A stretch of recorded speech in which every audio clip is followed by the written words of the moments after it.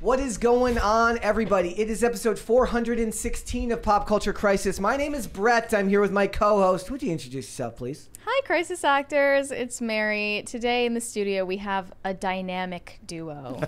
One of them is a returning guest. Hi, Xavier. Hello. How you doing? I'm doing good. How are you? I'm very well, blessed and highly favored. And another PragerU influencer. Hello, CJ. Hey, thanks for having us. We're really happy you're here. We were talking with CJ beforehand about Mary's favorite song, Try That in a Small Town.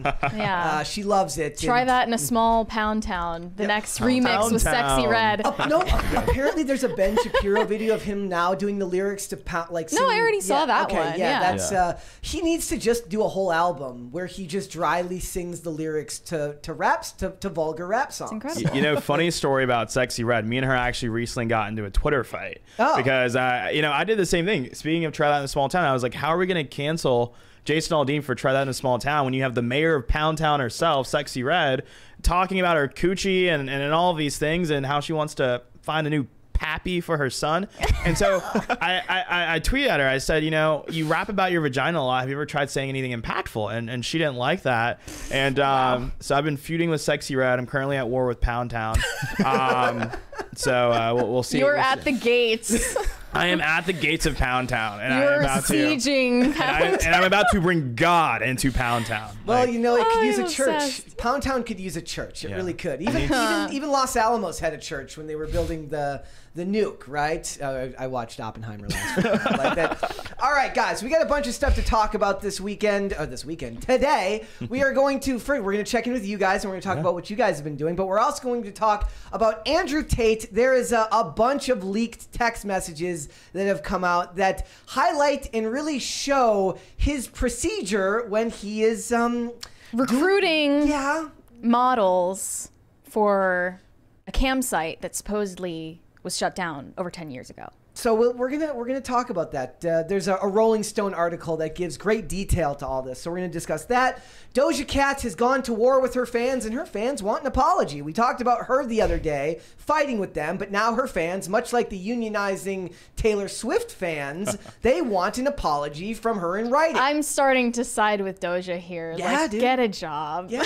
I'm on her side. We got a $20 from super Shane chat H. Wilder. He said, stealth watching at the day job, but I just wanted to applaud Mary for the Twitter thread last night and the update this morning. Keep it up and God bless. Also great to see these excellent guests. Oh, hi, Brett. Thanks. I appreciate being the afterthought there. It's my favorite part. Do you want to give everyone an update on what's going on with that, Mary? Sure. I don't know how much detail I can really go into because I've said everything that I know at this point, but essentially there was a protester at Charlottesville in 2017 who was unfortunately photographed, and his image was circulated by the mainstream media to defame him. And he never, got involved in any violence there. He was present for that, Tiki Torch March, and he was just right there front and center on all of these headlines. And he's just been trying to get back to his normal life for the past 6 years, just trying to, get an education, work, just function as a normal adult human being. And he was only 20 years old when he went there. His name is Peter Sitanovich, if you didn't know. You can Google more about him, but his Wikipedia page also defames him as a white supremacist. And now he's 26, and yesterday morning he was arrested on a fugitive warrant from Charlottesville, Virginia. And he didn't even know that this warrant existed, and now he's in jail. My update is just that he's in a medical unit, and we don't currently know the reason why. Okay. Well, let's keep everyone... So prayers for him. I'm going to keep updating with whatever I know, and if I find a way that people can support him financially or otherwise, I'm going to be posting about it on Twitter. It's scary when you think about what can be done when you don't even know there's a warrant out on you. And like I said, as far as I know, like statute limit, like what were the charges again? His official charge is intimidating a public officer, which is totally unfounded. And I would imagine that statute of limitations is suspended if he left the state, so they can hold on to that for as long as they want. So. And really, this is important because it has to do with everyone's right to protest peacefully and engage in dissident politics, especially going forward after Jan 6 happened. Yeah. So, yeah.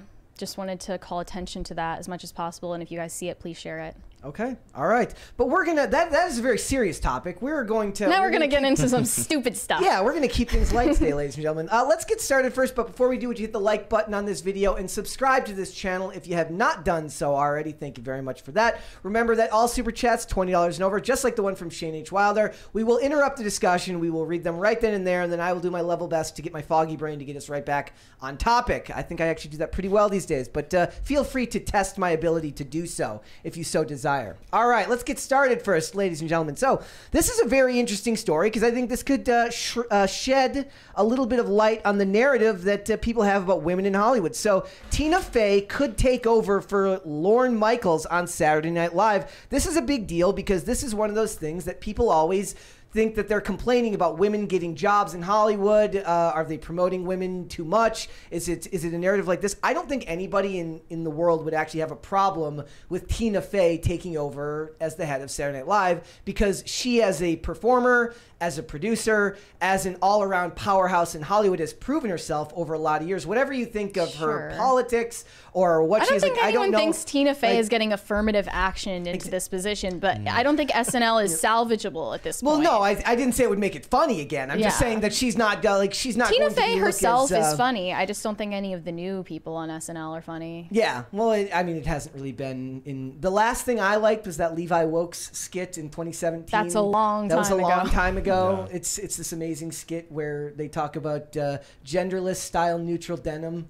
It was actually nobody, so it fits everybody. Yes, it was actually quite prophetic considering the world we live in now. It actually is. It takes the absurdity that's now our real lives and jokes about it. Yeah. So and that wasn't that. I mean, I guess it's a long time ago now, but that was the last time Saturday Night Live was actually funny. That and the it was a little bit funny when they did the dark and gritty Mario thing with Pedro Pascal, where he's like, it's like supposed to be The Last of Us, but he's Mario, and it's like basically dark and gritty Mario Kart.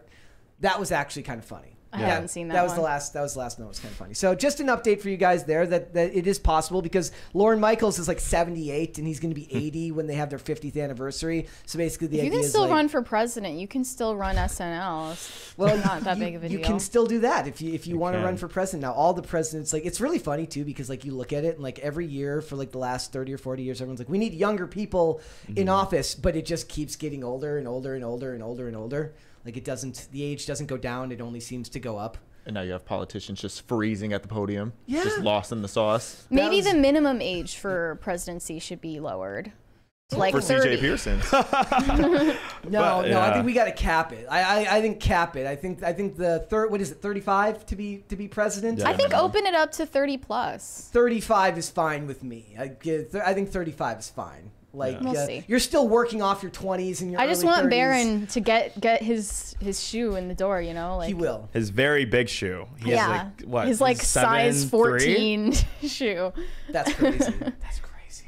All right. He's going to the league, guys. He's going to the league. All right, guys. If you are a fan of Star Wars, and I know most of you are as disillusioned with Star Wars as anyone could possibly be, Donald Glover is taking over the writing for the Lando series, which a lot of people had previously believed was dead in the water. So that might be good news, depending on if you're a fan of his writing. I'm a bigger fan of Childish Gambino than I am of Donald Glover. If I'm being completely honest. Him and his brother. Yeah. Nepo baby much? That and like they're saying it's Justin's. I never know how to pronounce his name. It's Simeon, I believe, who originally was tapped to pen the series. He's got the Haunted Mansion movie that's coming out this weekend. I may still go see that. I'm not 110% sure. Nobody really wanted to. Everyone's like, I don't really want to go. I'm like, fine then. The first one with Eddie Murphy scarred me for life, so I am not going to be revisiting those memories. It's so good. Like, I was so scared of the first Haunted Mansion that I would like wake up from a nightmare and literally throw up. It was not that scary. No. But maybe I was just a sensitive kid. Thank you guys. I had the camera mixed up. It was in 3-camera mode, not 4-camera mode. Thank you guys. Oops. That was my fault. We've been doing 3-person shows here lately. So, how old were you when you saw it? Oh, probably like 8. 8, 9. Maybe I was just an innocent kid because I feel like you should not be that scared of Haunted Mansion by then. Yeah, I don't remember it being that scary. I was probably like 7 or 8 when it came out, I think. I barely remember it. I remember The Ring had me traumatized. Like I couldn't look at my Really? TV. Yeah. Because I watched The Ring after everyone compared me to the girl in The Ring.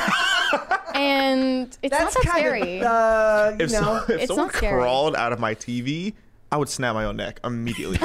Like, I'm not fighting a witch who just crawled out of my TV. Like, be serious. No, thank you. No, you would thank Google you. Taken and then run into the woods. Exactly. Oh, and maybe you Isn't look- Carly Russell your cousin, Xavier? My cousin would never snatch off her own wig and pretend like she got kidnapped. I mean, she would take the Cheez-Its in the woods with her, but that's about all the relation. Do you want to tell everybody, like, because that was a story, like, that was one of those ones where, like, just because of what we do, I would pass by that story every day, but it wasn't really our purview. Do you want to tell everybody what was going on with that? Yeah, so basically Carly Russell called her family member saying that she saw a toddler wandering on the side of the interstate. So then she pulled over and called the police and told them the same thing, or actually other way around. She called the police and told them, and then as she was on the phone with a family member, she like started screaming, and there was this huge campaign all over Twitter and Instagram, and the whole country was united to try to find Carly Russell. Then it ended up coming out that she had pretended like she was abducted. She snatched off her own wig, threw it in her back seat, grabbed her bag of Cheetos, and then ran into the woods. And then the gag is that she was so idiotic, she left her phone in the car, and her phone said on there that she was looking up the movie Taken 2. She was looking up how much. Why the sequel? Yeah. Why this? I need to know why the sequel. Was the first one? Was the first one not enough? Like She wanted to be Taken 3. I guess in the Makes sense. I guess in the first one she is abducted in Eastern Europe, so maybe it was like I'm looking for a stateside abduction movie, not like a nationwide, like a international abduction movie. That's crazy. Yeah, and she's looking up like how much does it cost for an Amber Alert, and then I'm like sitting here zooming. I was so concerned. I was zooming on the video. She was crouched over at one point. I'm like, does a midget have her in a headlock? Like I didn't know what was going on with this girl, but she's fine apparently. And she had her parents go on TV and say, you know, she's so shaken up. She's gone through all of this. Like her parents went on national television Gone because through they thought what? their daughter had been kidnapped, and it's like to embarrass your family like that is. Did her parents know? No, Oh, can't okay. tell I thought yet. that the parents were like in on it with her. No, they didn't know. Okay. I think So they're it's- defending her, but she conveniently got You know dropped what? off at her house. Good for them. That's loyalty. It's ride or die. That's true right there. loyalty. I would snitch on my kids. Wait, didn't like Shuan had like a thing recently? He's like, yes, I'm biased towards my friends on social media. Like, I'm not gonna turn on them. Go on with your bad take. Like, it's Yeah. you know, I'm not gonna turn on you just because you got a bad take. It's a little worse than a bad take, No, though. it's just I'm not going down with anybody. I'm very anti going to jail. So if it involves Yeah. jail time, that's on you. Most people are anti going to jail. Most. Emphasis on most. crazy. Like like you hear those stories and then they're like, well, what about like why are people so suspicious of people these days? Like, why do people ask questions? That's why people ask questions. You know, I do want to point attention to that too really quick. I mean, you have like movies like Sound of Freedom right now talking about how major of an issue human trafficking is. You have, 500,000 new American children going missing every single year. I was very concerned also about this toddler that's allegedly walking on the street and being used as bait. So like you have now poked fun at the issue of abducting children. And also there were so many people on like Black Twitter and in Black culture who were talking about how missing Black women are just this epidemic that nobody is talking about. There are 13,000 missing Black women now who have their stories discredited because of what Carly Russell did. So that's a very serious issue. Yeah. And did Carly Russell ever explain why she did it? She refuses to talk to the media, refuses to talk to police. I mean, we know why she did it. She's mentally ill. Well, I mean, but also like fame and like people want clout in any way they can get it, right? Like, Meanwhile, this woman on the plane who said that MF is not real hasn't Nope. spoken to any of the media. yeah, So she's still on her. it wasn't cruise. about clout. She was being serious. Do you believe her? I think that MF was not real. I say don't I take agree. Ambien and fly. I think she was right. that would be my guess. Yeah. Was don't take Ambien. I felt and fly. represented finally in media Perfect. as a crazy white woman. All I think right. there was a super chat too that we. Oh yeah. Oh, only for the $20 ones. Yeah, yeah. All right. Let's move on, ladies and gentlemen. If you're worried about a sequel to Barbie, you don't have to worry about that because they're making a Polly Pocket movie, and it's going to star Lily Collins from Emily in Paris, and Lena Dunham is going to direct. And I don't know where they dragged Lena Dunham out from under, but I haven't seen her in a very long time. Years. Like Mary was like, "Should I watch Girls?" I'm like, "I don't think you'd like Girls." I mean, it's very graphic, which is what I hate. And that's what I hated about Emily in Paris, too. I was like, oh, it's like a fun show where she wears cute outfits and she has an Instagram account. But then in the very first episode, she has like graphic FaceTime sex with her boyfriend. And I'm like, okay, no, I'm turning this off now. Have you found any shows that you were telling me earlier, I specifically asked Twitter for recommendations of like sexless shows that don't like bombard you with nudity and sexuality, and I started watching The Bear because somebody recommended it, and it's really good. I watched the first season. You heard it here first, soon. Ladies and gentlemen. I finally like a TV show. Something. Mary likes something. Mary has a tendency to not like much of anything. Alert the media. Yeah, like it's worth writing. Honestly, an article the ending of this first season was so good that they could have just ended it there and not renewed it at all. It was like the ending of Lost, but if people actually liked the ending of Lost. So I imagine really if you don't like Emily in Paris, you definitely didn't like The Idol with I didn't even try to watch The Idol because I already knew what it was going to be. I feel like you should watch it and review anything made by Sam Levinson. Yeah, I just write it off because he just goes for the shock value and the hypersexuality. He's obviously a perv. I mean, come on. Any shows you guys like have watched recently? Are you guys watching anything? Right now, doesn't have to be new, or if there's. Well, there's a writer's strike, so there's not much new to watch. I've been rewatching Suits, which is still really good. Those first 4 to 5 seasons of Suits are incredible. Yeah, like, incredible television, especially when you think of like now. One of my big complaints is TV just takes itself too damn seriously. It's just too damn serious all the time. Why is everybody in such a bad mood? I was trying to watch the Justified reboot, and it's just not fun. Like it's got none of the levity that came from the really, really bad characters were always really, really oddly enjoyable to watch in that original. In the new one, everyone it's got one of my favorite actresses, which is Anjanou Ellis, and it had David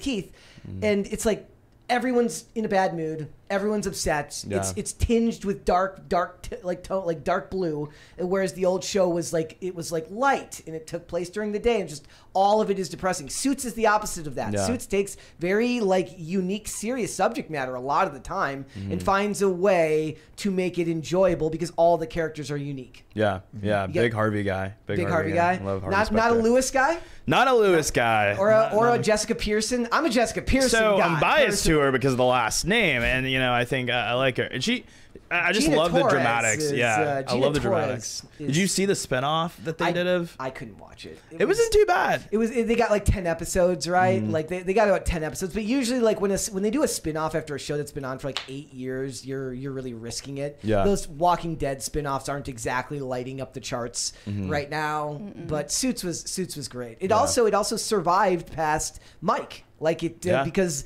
it had early on in that show, you had to figure out like who's the main character. Is it Harvey or is it Mike? Mike is portrayed as the main character because he's who you're introduced to the world to. But Harvey is the one who you really gets the most. It feels like gets the most love. Yeah, right. For sure. And it even survived Meghan Markle. Yeah, it almost makes you forget how annoying Meghan Markle is. Yes.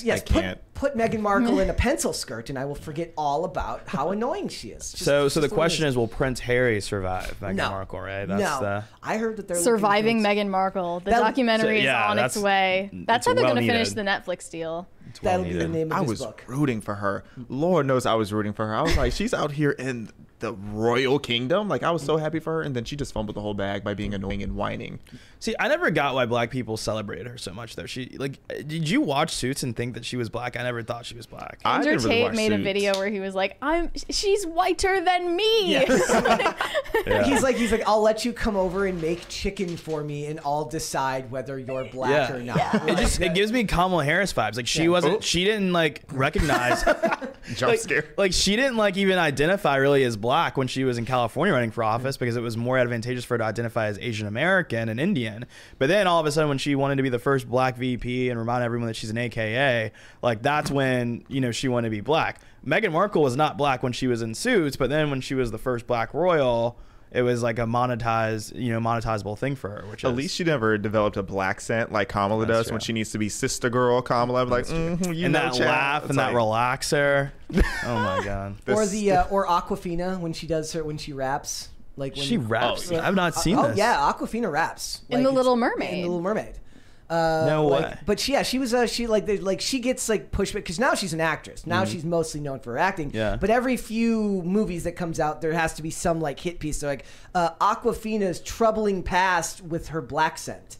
Because the way she would rap would be like she just had a voice that she put on. That was her rap voice. And people will like every so often bring it up and then like it'll go away again after a while. So, yep. But yeah, if you want to see a Polly Pocket movie, not my business, but it's up to you guys. If you Justice for Cynthia from Rugrats. That's the real doll, the ball-headed doll.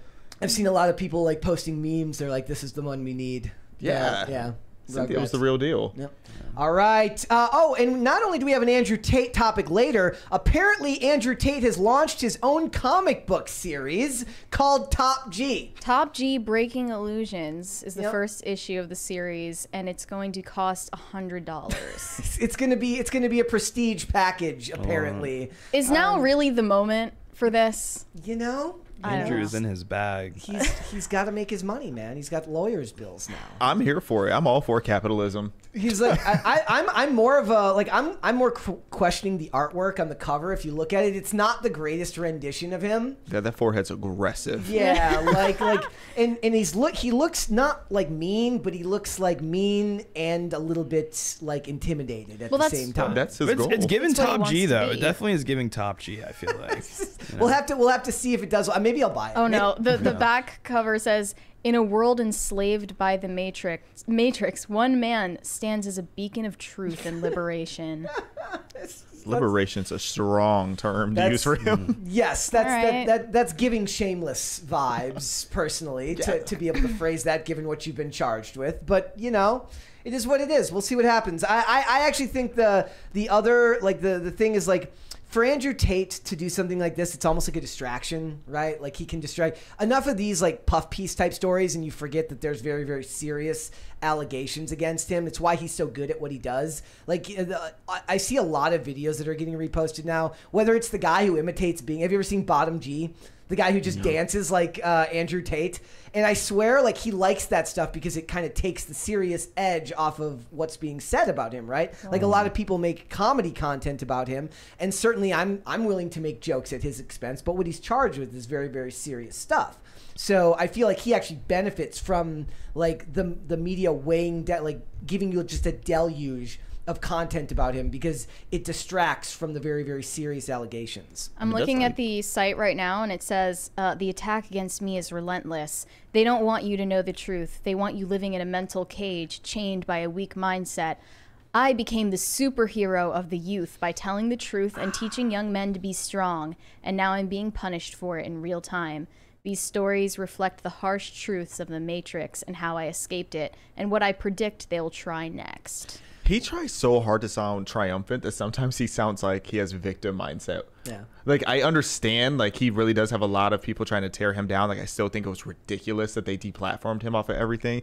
But he needs to kind of stop with this, like, martyr of the people narrative because it's a little exhausting. Yeah. Well, I also think that he's just very, very media trained in how he speaks. And he's got a way of eloquently phrasing something that has nothing to do with what people are actually complaining about him. He's like, that's great and all. You taught a bunch of kids some good stuff. But what about the women that, like, we need to hear about the women that you're charged with taking the money from. That's what we need to know about. He's like, what about the women? Yeah, exactly.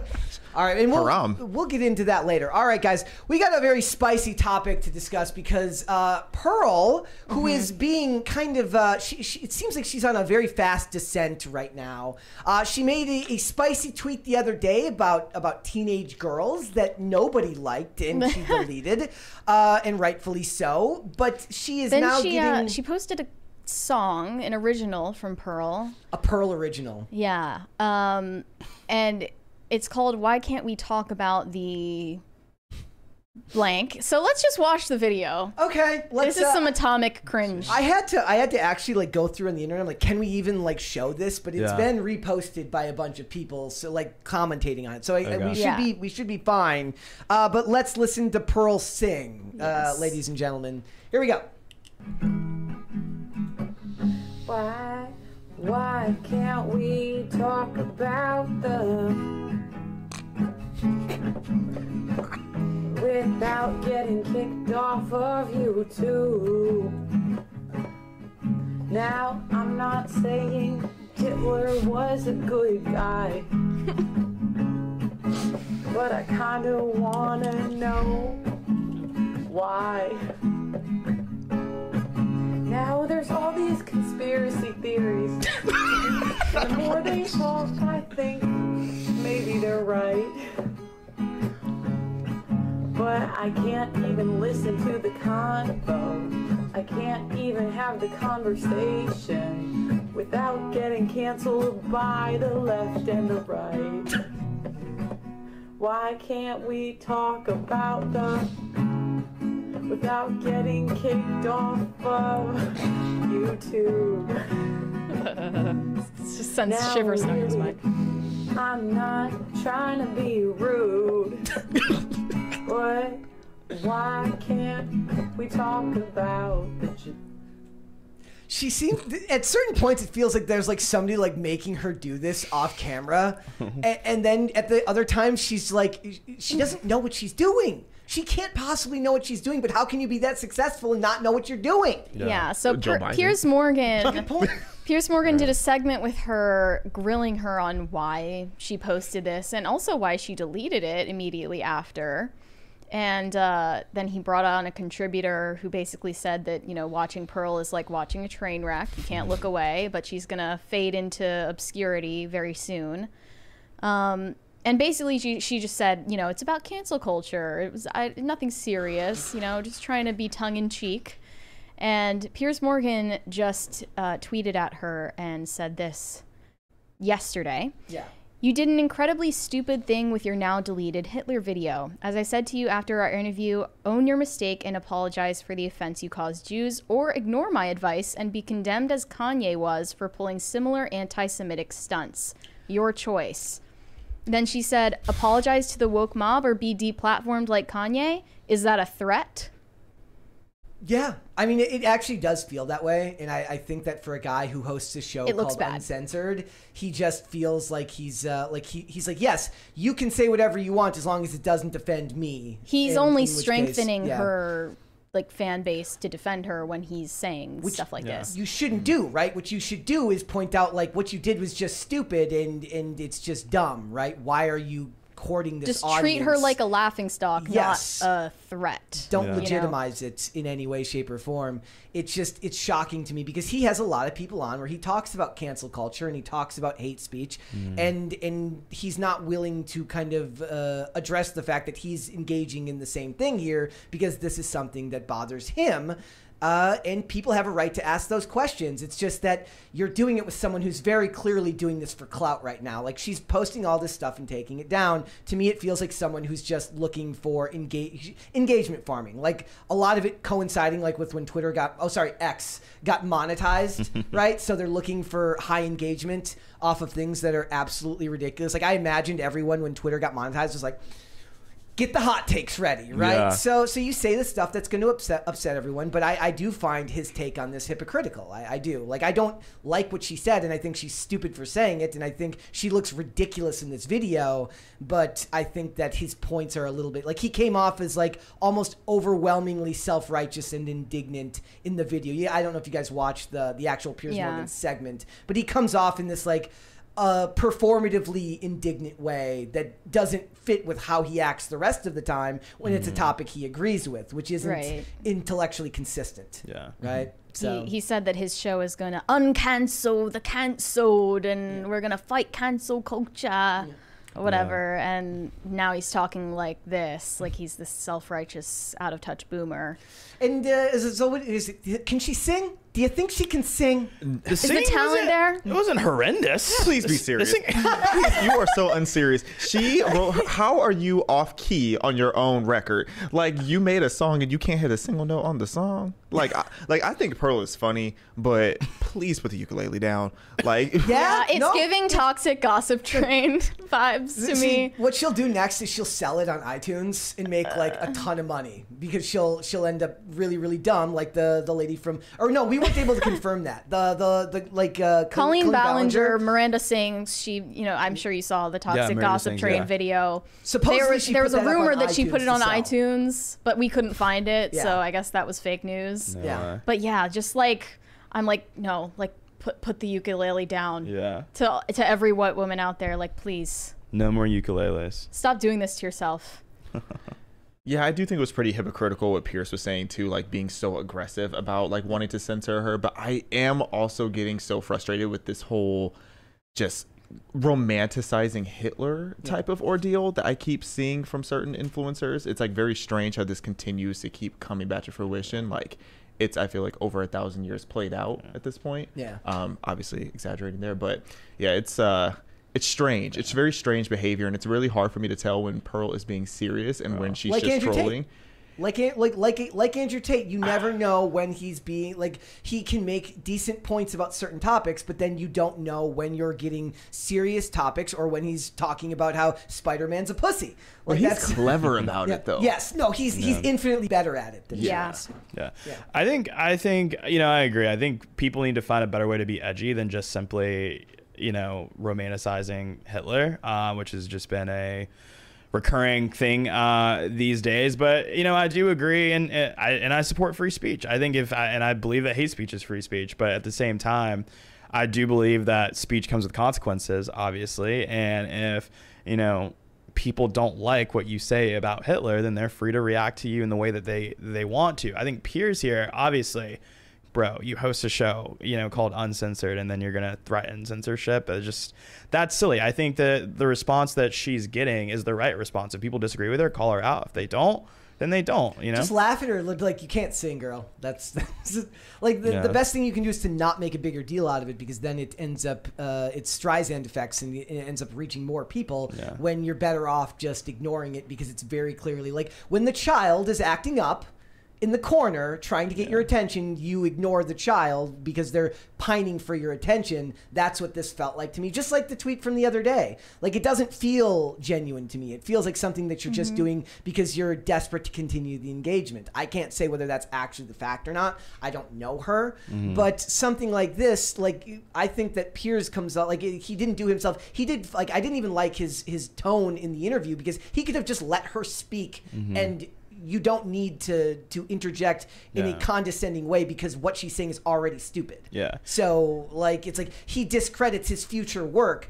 by taking such a hard stance on a censorship issue for something like this. Because he's not saying, he's like, oh, it's not about censoring you, but he's like labeling it a certain way, right? It's like, it's dumb enough on its own. The idea, the stupidity of the idea, the stupidity of the song, the clearly attention-seeking nature of the song can live and die on its own. You don't need to add to it. And tweets like this only embolden actual anti-Semites, because here she is saying in the video, I can't talk about this, I can't talk about that, they're going to come for me. And then you have Piers Morgan. He's like, you can't talk about that. Then you can't talk about it. So all these, shocking. Right. Yeah. So all these actual anti-Semites are going to be, well, look, this is proof of this, even though there is no this. But, that's what they're going to do. To Piers, it's like, you and what army are going to go deplatform Pearl. Well, it was the same thing that happened to Kanye when he's like, they're taking away my bank accounts. She was making a very obvious nod to the situation with Ye, and I think if there was any actual compassion toward Kanye when he was going through that phase, then they wouldn't have deplatformed him and depersoned him to the degree that he did, because that just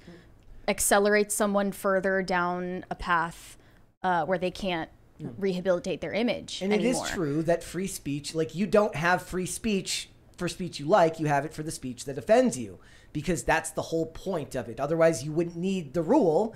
You wouldn't need the constitutional amendment if it was always stuff you agreed with. So stuff like this, we as adults would have to have a better way of handling it than mobilizing, like, the internet, or him saying, like, they're going to come for you the way they came for Kanye. So you know what we need to do? We need to show her 21 Jump Street. Yeah. Yeah, exactly. We need to get a copy of 21 Jump Street. It cured Kanye of his anti-Semitism, and I'm sure it can do the same for Pearl. But it was that new Jonah Hill movie that he had watched. What was that one called? It was with the really bad one. You People. You People. I thought he said it was 21 Jump Street. He said it was 21 Jump Street. Was it 21 Jump Street? You People is the one that he should apologize for, because they did the fake kiss. Where they wouldn't, they CGI. Imagine your co-star is just so repulsed by you that you have to CGI the kiss scene. Yeah, I think that they might have done that because of COVID.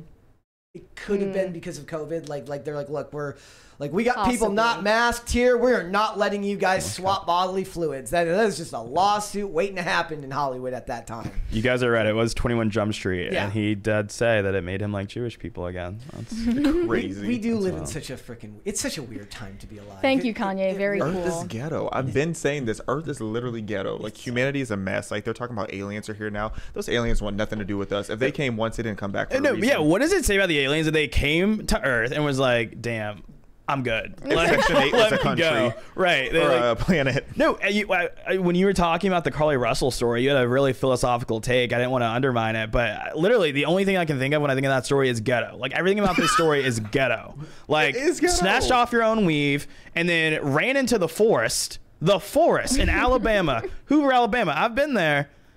Running in the forest in Hoover, Alabama with some Cheez-Its? Right, acting like Harriet Tubman, running to freedom. Like, be serious. What kind of Cheez-Its? That's the million-dollar question. Were they like I prefer the Parmesan. Probably white cheddar. You're asking the right question. Yeah. I prefer the white cheddar. Also, they have puffy ones now that I'm a fan of. Oh. Yes, she should have gotten those. Yeah, puffy Cheez-Its.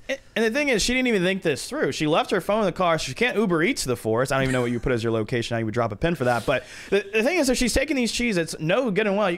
How long is that bag of Cheez-Its going to last her? So that is why she actually showed up 12 hours later. She ran out of Cheez-Its. That's the real... And I hope they were stale. No address to have food delivered. That's a problem. In the Teenage Mutant Ninja Turtles movie, like, how do you get pizza delivered to turtles that live under the, in the sewers? Yeah. The address is 122 and an 8. Oh, I just remember, too, let's not forget, that wench had money in her sock. Really? She had money from her sock. She also Googled how to steal money from a cash register. So I'm pretty sure she robbed her own job, allegedly. She robbed and she stole a bathrobe, too. Ghetto. So ghetto. That's like Cardi B's impact. The epitome of ratchet. Wait, what is the point of the bathrobe? What's the point of snatching off your own wig? You know? Okay. All right.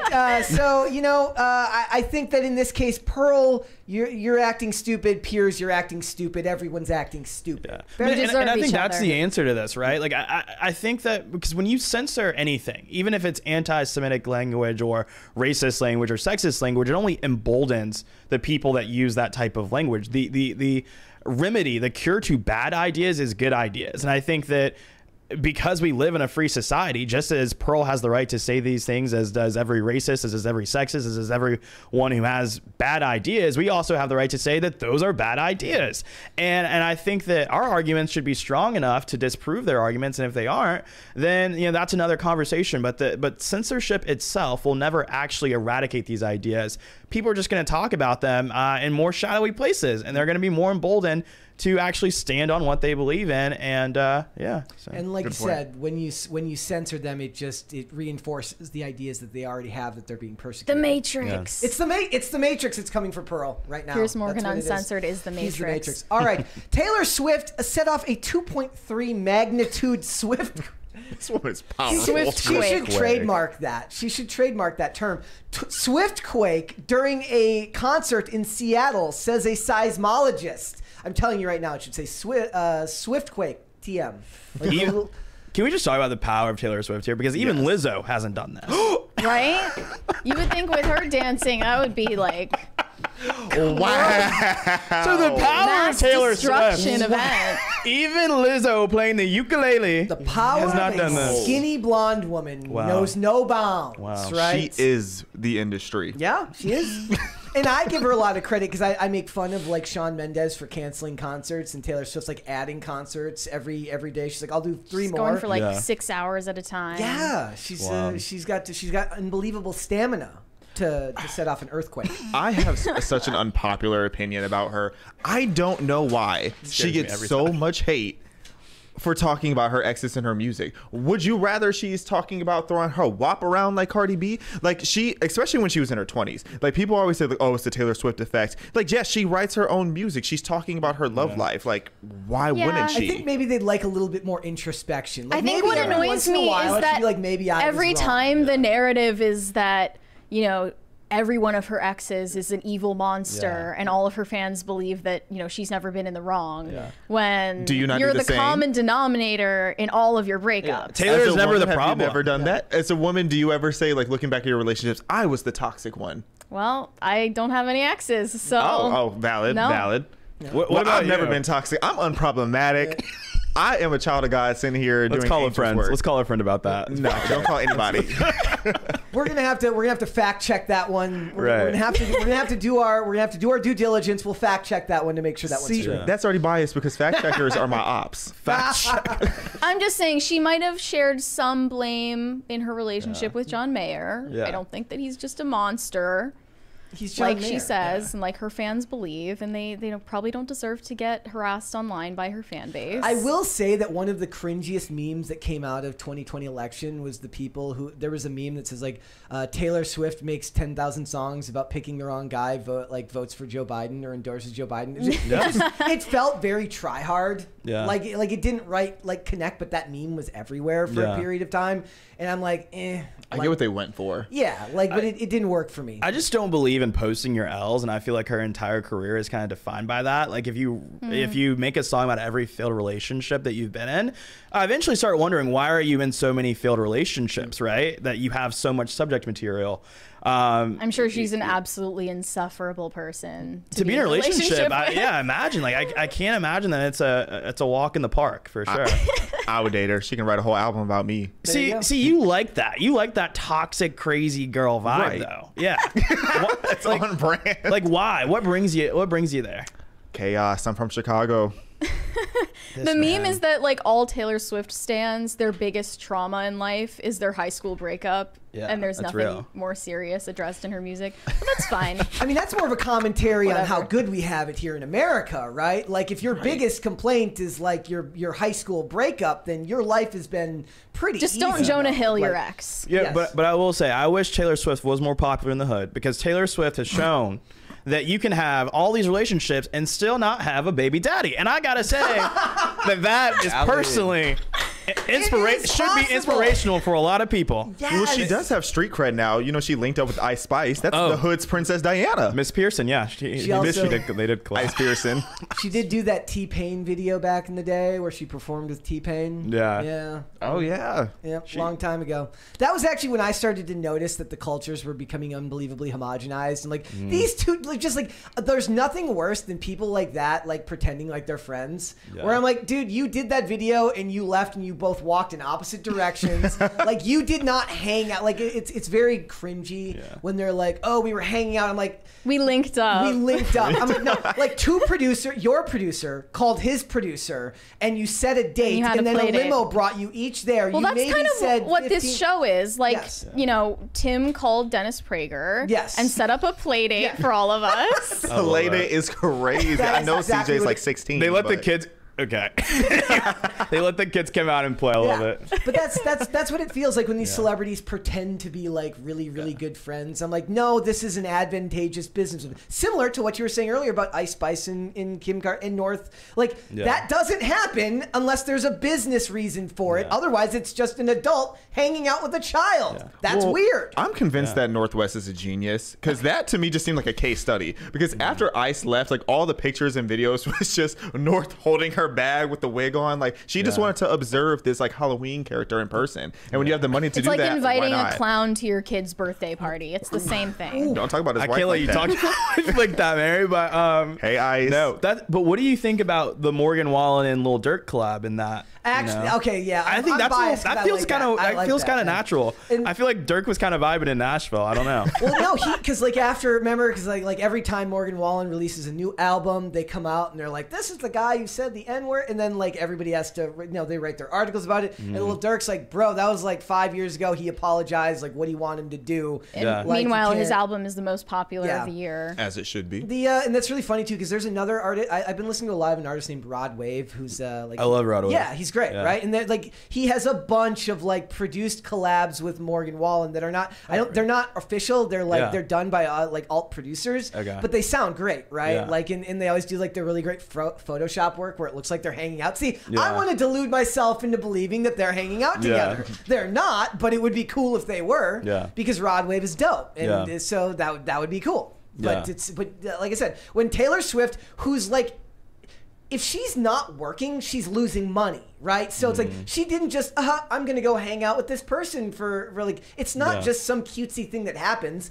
Your every day. Like, what is, like, Mariah Carey said once, she said, like, she can't leave, like, it costs $50,000 a day just to leave the house or something like that, because between private security and meetings, like, you have there's no reason to leave your house unless it's for something that's going to make you more than that, because to just go out and get groceries will cost you this much money because of who you are. So, like, Taylor Swift isn't just happening upon somebody and saying, oh, let's film this cute TikTok together. No, your life costs and she doesn't just happen upon a guy that she wants to date and, like, has a normal relationship that doesn't somehow factor into her business model. Exactly. Like, when you're a celebrity of that level of fame, every choice has to be monetized, or at least considered to what it's going to cost you as a celebrity. Well, Jay-Z and Beyonce are perfect examples of that. Jay-Z cheated on Beyonce, and they made 3 albums about it. Perfect. Monetize. It's a multi-billionaire. Monetize it, right? That's also another one of the worst memes. It's like it shows a picture of Jay-Z and Beyonce, like, on the beach, and they got Jay-Z at, like, the worst time. It's just the worst Jay-Z photo you've ever seen. Is it him in the white T-shirt, or I think he's shirtless in the photo. Okay. And, like, he's, like, leaning back. And he's making a face. It's just like they did him dirty by this photo. And they're basically, it says, like, if Jay-Z can, if this guy can pull Beyonce, shoot your shot, kings. I'm like, he's a billionaire. Yeah. He could look like nothing. He could look like goop, and he could pull. Speaking of goop. And in the words of Jay-Z himself, there's no such thing as an ugly billionaire. I'm cute. That was my favorite lyric. As Kodak Black says, money makes you handsome. Yeah, okay. It's true. It's just that was a very disingenuous statement. I'm like, dude, he's worth like $1 billion. It does not matter what he looks like. But with Ariana Grande's new boyfriend, that I really don't understand. Yeah. Traumatic. That's gonna be something that's studied for. Her net worth is how many times more than his? And he also played SpongeBob, the musical. Broadway. Wait, on what? Broadway. The guy she's cheating on her. What the hell are you doing? The guy she's with looks like ugly Tom Holland with Mark I've seen Zuckerberg's him, eyes. With Mark Zuckerberg. He looks like the love child of Tom Holland and Mark Zuckerberg. Yes, That's exactly what he looks like. So he he just left his wife and baby to be in a 2-month fling with Ariana Grande. Yeah, and she'll leave. And what does she get out of that? I don't understand. It's just the sick thrill of breaking up a family. I think Wicked is overseas, so maybe she just can't sleep alone at night. She even has a song though called "Break Up with Your Girlfriend, I'm Bored." Yeah, but not "Divorce Your Wife, I'm Bored." Her next album's coming. Not "Abandon Your Child, I'm Bored." Something please. tells me those boundaries are lost on her. Just say. See, y'all are attacking Ariana and not recognizing the fact that she is one of the best philanthropists that we know of. First Pete Davidson, now this Ethan Slater guy. She just loves charity, obviously, and I hope to be a beneficiary one day. I accept the charity. That's my future ex-wife. All right, guys, let's actually just move on. Let's talk about Megan Fox, because this is a really funny story. Mary, do you want to tell everybody what happened? Yeah. We covered it a little bit, but she advertised. She's clapped back at her haters. So Megan Fox posted a GoFundMe for her nail tech's dad's medical funds and appeared to not have donated anything herself. She just wanted her fans to donate small amounts of money. And everyone was saying she's a hypocrite for this and she should have just paid for it in full, because obviously it's like nothing to her to pay like, what, $30,000 for a medical bill. It would not even leave a dent in her bank account. But she decided to clap back at these haters. So here's what her Instagram story said. Hey weirdos, do any of you have the emotional intelligence to consider that maybe Brit doesn't want her celebrity clients donating large sums of money to her because it creates a dynamic in her working relationships that makes her uncomfortable? So instead, she asked me to post the GoFundMe so that many people could donate small amounts of money to help them reach their goal. I just obliged her request. Anything she needs from me personally, she'll ask, and I'll do it privately. One thing you're not going to accuse me of is being miserly or lacking generosity, so try again on another day, probably tomorrow, with some different bullshit, you bunch of psychos. That word of the day that she threw in there was fantastic. That miserly? Yeah. She's Megan Fox is just, she loves pulling out the SAT words because she hates being perceived as a bimbo. You know, when she typed that, she's like, You know what?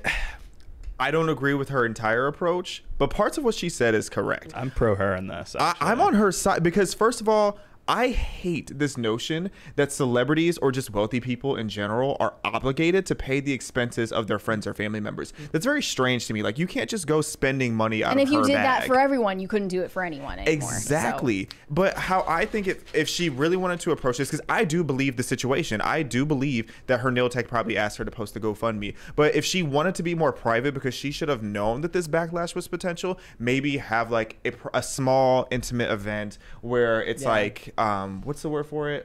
When like someone has cancer and like you're bringing them all there's like a word for it. Benefit. It's like a particular type of party where you're trying to raise money because someone is ill. I forgot what the term is for it, but she could have had one of those type of events where people came, left envelopes anonymously. Like, that's a way she could have approached it. That's more effort than just posting something on your Instagram story, though. Which is fair. I 100% agree with that. I'm just saying, like, maybe playing devil's advocate, but I'm on her side. But people do love to tell the wealthy what they should be money. Doing with their money. They do this to Mr. Beast all the time. I will say, like, if I was her PR person, because like something like this, you actually probably should run it by your PR person. Like if you're making a post like this, the explanation I would have given is like, look, I would have posted the link and said like, my tech asked me, refused me giving her a big donation and simply asked me to post this link. But I then would have given a small donation anyways and said, but I did donate a small amount and would hope that you guys would join in. Like, that way you come off as like, look, I refuse, like she refused my generous offer, but I went through and gave a small offer anyways. Would you like to please also help? I feel like that would be a good way to kind of head off a little bit of the pushback at the pass. But I mean, you're at the end of the day, you're right. Like, she's in a no-win situation in this, because they're going to tell you, why didn't you just cover the whole thing? Yes! Thank you! It's lit, baby. Thank you. Thank you, Beanbag Actual. That was I specifically went to the chat and I said, can we get a crisis party for Xavier and CJ, and Beanbag Actual right there without even a message. No message. Thank you. Thank you for the big super chat. Whoa. But yeah, like she's in a no-win situation there, right? Because I think even if she did make a small donation, you would have these same people tweeting about this, being like, why not more, and comparing her donation to her net worth or her supposed net worth, because people for some odd reason think that you can Google people's net worth and they be accurate numbers.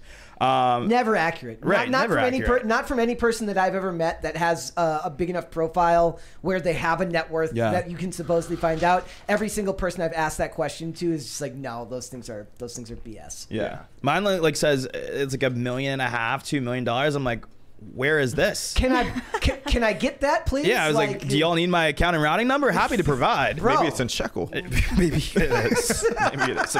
Some Japanese yen. I don't know. There you go. You know what's worse than the Megan situation, though? Because, like, at the end of the day, there is a win here. It's like there's money being raised for her friend that is sick. So I can appreciate that. But then there was Sky Jackson a couple weeks ago who was getting dragged on Black Twitter. Oh, yeah. Did you We were guys talking talk about that? this, Oh, yeah. you did? We brought it up, like, because she's like, I don't need the money. She's like, I'm just having a raffle. Like, people have raffles all the time. She's like, did you guys ever go to raffle school? of all things, right? Did you ever go to school? We did this all the time. Go ahead, go ahead and explain to the people watching what that was. 'cause they She might went not on remember TikTok this. Live, right? And she's asking for $5 donations toward a raffle of a MacBook. And it's kind of weird because you don't know where the money is going. Yeah. And any extra money beyond the cost of the MacBook, she just said, oh, I'm going to use it on another raffle. But, like, you don't really know. A raffle to the store for myself. I don't know. Everyone was just saying, like, someone please book this girl. Like, she's clearly out of work. And she hasn't really been in much lately, so maybe they're right. I don't know. This is so terrible, but I saw, again, on Black Twitter, if you don't know Black Twitter, just Urban Dictionary. It's Black X now, because it's not Twitter anymore. Oh, yeah. Black X yeah. now, which sounds even dirtier. Yes. I saw this That does video. sound very bad. Yeah. Oh my Elon God. wasn't thinking about Like- that. Yeah. Yes, he was. Don't go to blackx.com. I guarantee you it's Please. not a good website. Well, if you go to X, like the handle X on Yeah. Twitter now, or on X, it's like the header is an X, the profile picture is an X, and then the ad is an X. There's 3 X's there. He knew exactly what he was Oh, doing. yeah, he's a meme lord. He's doing it on purpose. Yeah. Oh, so what were they saying? This is terrible, but I saw this video that went viral of Sky Jackson trying to audition to be in some movie, and it was like so. No, she was auditioning cringe. to be in the Gossip Girl remake, and I Yes. saw it too, and it was so bad. We got She can't get beyond the Disney Channel acting where she thinks there's a laugh track coming. Yeah. we got a was $20 super terrible. chat there from Olivia Claire. Happy Friday, friends. I absolutely love the energy CJ and Xavier today. They seem fun to hang out with. Mary, you look beautiful as always. Thanks. Brett is killing it too. Thank you. Thank you. Thank you. Yeah, that's like, I always feel bad for those, like, those auditions always look uncomfortable. Like, that's like when people say acting's easy, I'm like, go watch an audition where there's no music behind it, where there aren't other actors. It's a very difficult thing to do well. Acting is not easy. When I saw that video, I literally paused it line for line and tried to do the lines myself. Because I was like, I swear I can act better than this. It's so The bad. thing about acting is it's like a lot of other things, right? It's like when it's good, you don't notice it. When it's bad, you always notice it, right? Like, oof. I was physically ill watching that video, and someone in the retweet quote said this video was the 9/11 of her career. I was like, that is so. Never forget. my Hashtag God. never forget. I was flabbergasted. That's the first I had heard of her in so long, and I see her TikToks pop up. She'll do little dancing videos and stuff like that. But like, why don't you just DM Fashion Nova for like a little deal? Like, I feel like that would have. Like, where's her team at on this? Like, it's just that's just. All right, guys, let's get started then, shall we? What would we like? Would we like to see cute of the day, or would we like to see cringe of the day? Let's start with cute and then go to cringe. Okay, all right, we will do that first then. All right, cute of the day first. We have, this is from, hold on, let me put it on screen there. All right. Also, this if you is didn't from- know, this is PCC Pets. Yes, we have people who view the show. People love to show off their pets. Everyone does. Anybody who has an Instagram knows that if you have pets, you love to share your pets. This is from Nami on Twitter, says Brett at Brett Dasovic, hashtag PCC Pets. This is my precious boy. I cannot pronounce it, but he says Orvale. If you don't feel like tackling the pronunciation, I'm not going to attempt it because it feels like a trap. It says who sadly passed earlier this year, earlier this summer. We didn't always get along as well as we should, but he was a great boy, and whenever and wherever he is now, he is in a better place for it. So that is was an adorable pooch. Well, R.I.P. We get so many posts from people who have lost their pets. It almost like ruins cute of the day vibes Sometimes a little bit. But bit. like, cute dog. All right.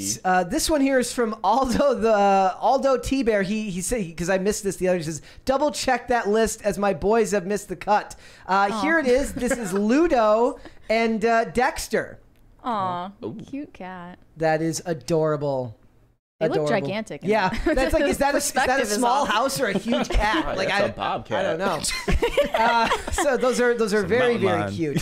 And we got one more here from Dead Man. He says, found 3 years ago on Facebook. The tongue is adorable. Wait, I thought we Me as already a covered cat. this one. Could have been. Did we show this one yesterday? Yeah. They sometimes they all run together, but we've had a couple that have the cat with the tongue that just kind of sticks out like that. We got Very, a very cross-eyed cute. cat in the submissions too. Yep. I was obsessed. All right. Record, CJ swears I'm as dark as that cat. I just want people to know about his colorism. Turn the lights off, guys. That is.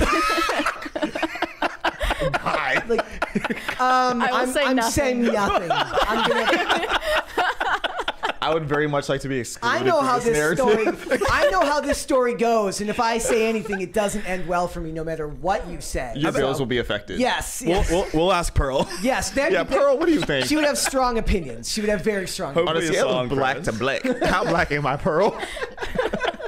She'll write a song about it. Okay, now we have cringe. All right. What do you think first, Mary? Do we want? I think we need to start with Make sure I see this. Lizzo. Okay. All right. Here we go, guys. Lizzo went to Middle Earth. She did. Here's Lizzo. scare. Lizzo plays Lord of the Rings theme song with a recorder in an elf costume as she visits Habadan in New Zealand. Lizzo-lass in her natural habitat. Yeah. Live your best life, queen, I say. It was a nice little recorder song. Do you have the Instagram? I had the Instagram. No, I don't have the Instagram. It's Lizzo be eating. If you wanna. That she That does. is that is. Oh no, here we've got Fact check it. true. It does play here. Never mind. Hold on. Oh, okay. That's beautiful. It's a vibe. She's gonna be in Rings of Power season 2. Oh, I guarantee it. It's not super cringy. It's just kind of like, I just feel like everything Lizzo does is cringe. Yeah. you know. At least she's dressed for once. That's true. Yeah. Yeah, I don't understand this outfit. Wait, is her actual at Lizzo be eating? Yes, yes, it is. Okay. Yeah, I was gonna ask for some clarity on that. Okay. It's like the Fat Amy jokes. Call yourself Fat Amy so other people don't. She got the ears on.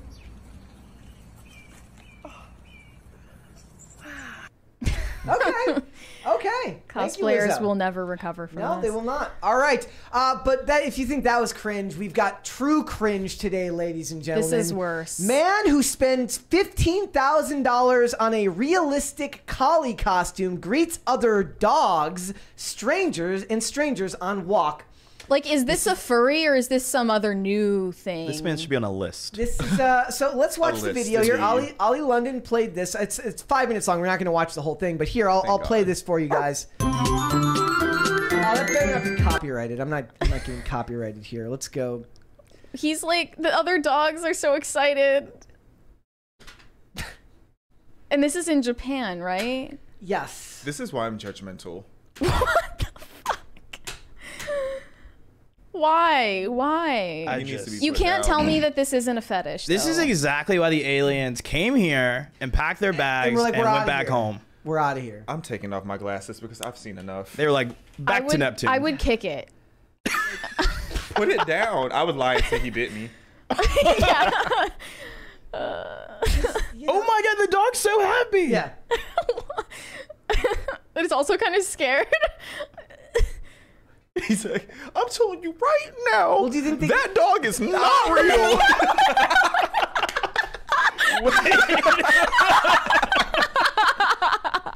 If dogs had their own Twitter, that would be on dog it Twitter literally right would be now. on dog That would be on Twitter. dog Twitter right now. Oh my god.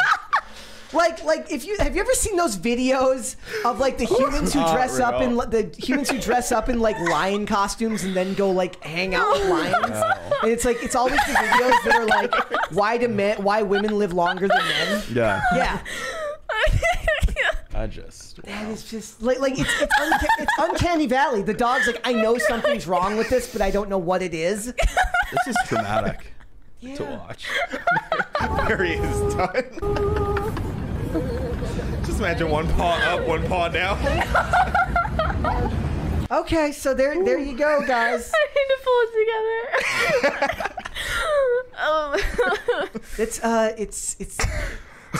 It's beyond otherkin. It's beyond brony. It's a whole new thing. You killed me. Yeah, they're saying that in the Fighting for chat. her They're saying life over Mary's there. broken. We need to reboot her. So anyway, trafficking women. Yeah, no. Switching gears. Yes. All right, guys. Actually, now that we've officially I don't broken know if I Mary. can recover from that. Sorry. You good? Yeah. You good? Okay, she's good. That's a All right. highlight reel. Then let's Somebody is sending me. There's just so much going on. it requires a lot of multitasking. Oh my god. You good? I'm in tears. She's good. Okay. Ciao. Ow. Well, I was gonna ask you guys like what you're. I feel like I shouldn't be laughing when I start a topic that's talking about human trafficking. Well, no, we're not doing that yet. I want to talk to these guys. I want to talk to these guys about what yes. they've been doing lately. Yeah. Because I asked yours like what were the big stories that have kind of been going on that you guys have been following? Because that's kind of your job, right? Is Yeah. to pay attention to the news and pay attention to what's going on. What has been the story for each of you that has been the biggest thing that you've been following lately?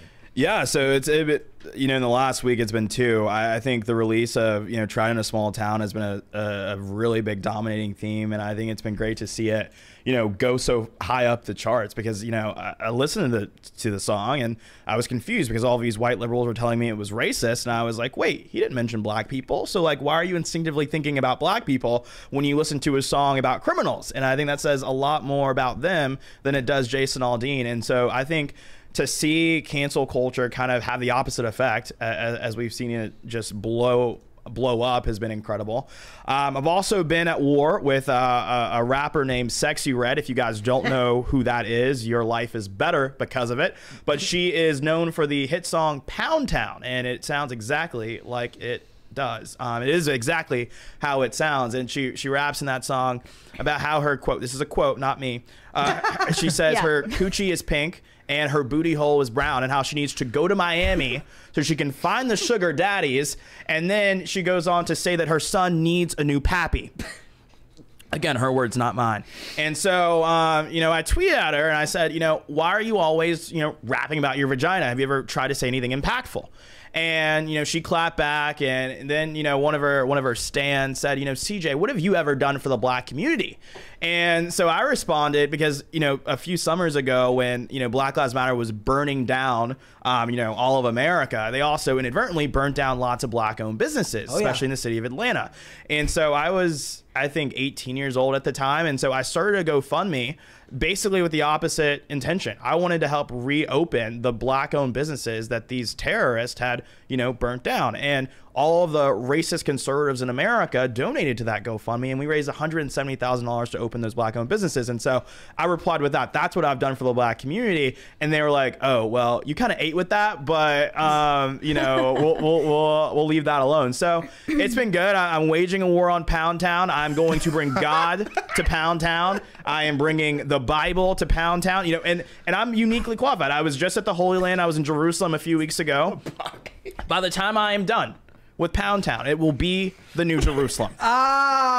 Okay. So are we going to put an embassy in Pound Town? There may need to be. We're not turning Pound Town into glass.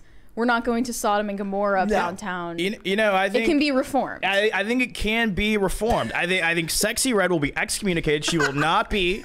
It will no longer even be named Pound Town. It will be. We're going to rebrand. What do we call it? What do we call it then? Redemption Town. Okay. The sanctuary of Pound. There you go. There you what? go. A pound? The sanctuary of Pound. This show is off to a great start. Well, you know, like, who needs anything to be on the rails? It's off the rails. Off the rails is fine. That's fine.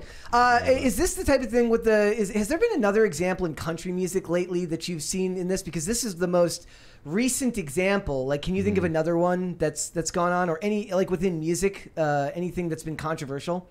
Of them, honestly, I know there's like the Doja Cat thing that we'll talk about a little bit later, and people accusing her of blackfishing and all of that stuff. But I think probably the most controversial thing was probably like the Lil Durk Morgan Wallen collab, because there are a lot of people who, you know, aren't ready to move on from that incident. And obviously Lil Durk, you know, if I say Morgan Wallen, you know, we should move on. I'm an Uncle Tom, I'm a sellout. But, you know, Lil Durk, who is a part of a criminal syndicate in the Chicago, how are you going to call him a sellout or Uncle Tom? It doesn't really work. You know what's so sick is people have told me I look like Lil Durk.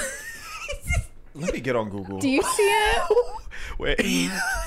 Who is... Oh no, you do. Who is? You do see it. If I squint, wait, hold up. Let me get a picture. You could be like third cousin. Wow. I don't think you look like him. I don't think you look You're like lying. him. I don't think you look like him. You're lying. I don't think you look like him. I don't think you look like him. Not at all. If you squint, you know. So I'm the girl from The Ring mixed with Lil Durk. Yeah. But you took after your light-skinned mother? I don't rap. You don't rap? Have you ever tried? No.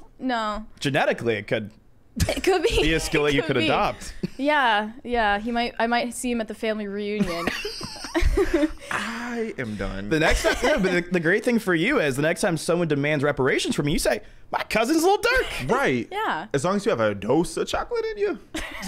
You know what they used to say? Somebody said we need to put a new poll up. I'm not putting that poll up, ladies and gentlemen. Mary does not look like Lil Durk. Please don't. I'm not doing that. I'm not doing that. There's a case to be made. I also want to point out though, like, if they forget, do you remember when like Tim McGraw and Nelly did this? Well, I mean, like, literally, like, I always forget that I'm older than everyone here. I'm like way older than everyone here. But Nelly and Tim McGraw did a song back in like 2000 something. That was a very long time ago.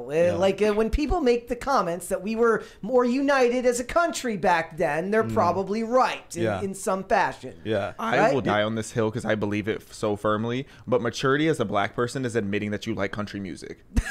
No, country music slaps, bro. Like, I'm from Georgia, so like I'm already indoctrinated with it, and I went to school at the University of Alabama, Roll Tide. So obviously grew up a lot around country music, but yeah, it slaps. Like, I like it. There's a dude named Rashad who does like country covers. Yeah, that dude. Like, he did Ballin'. Yep, he's got a couple that are really, really good. Like it's half satire, half real, but then he's got his own real music as well. Like, he's good. Yeah, he's good. You know, I thought about your question a little bit more. I think it actually is a little bit alarming that we haven't had more country songs offending people, because maybe that's a sign that country music has lost its way. Because it used to, everything that Jason Aldean was talking about in that song, Try That in a Small Town, was about American values, not allowing, one lyric is about not carjacking a grandma at a red light. What's objectionable about that? But now we even have this new generation of country music stars like Kelsey Ballerini and all of these people who are more obsessed with being woke and, you know, injecting rainbow into country music than actually talking about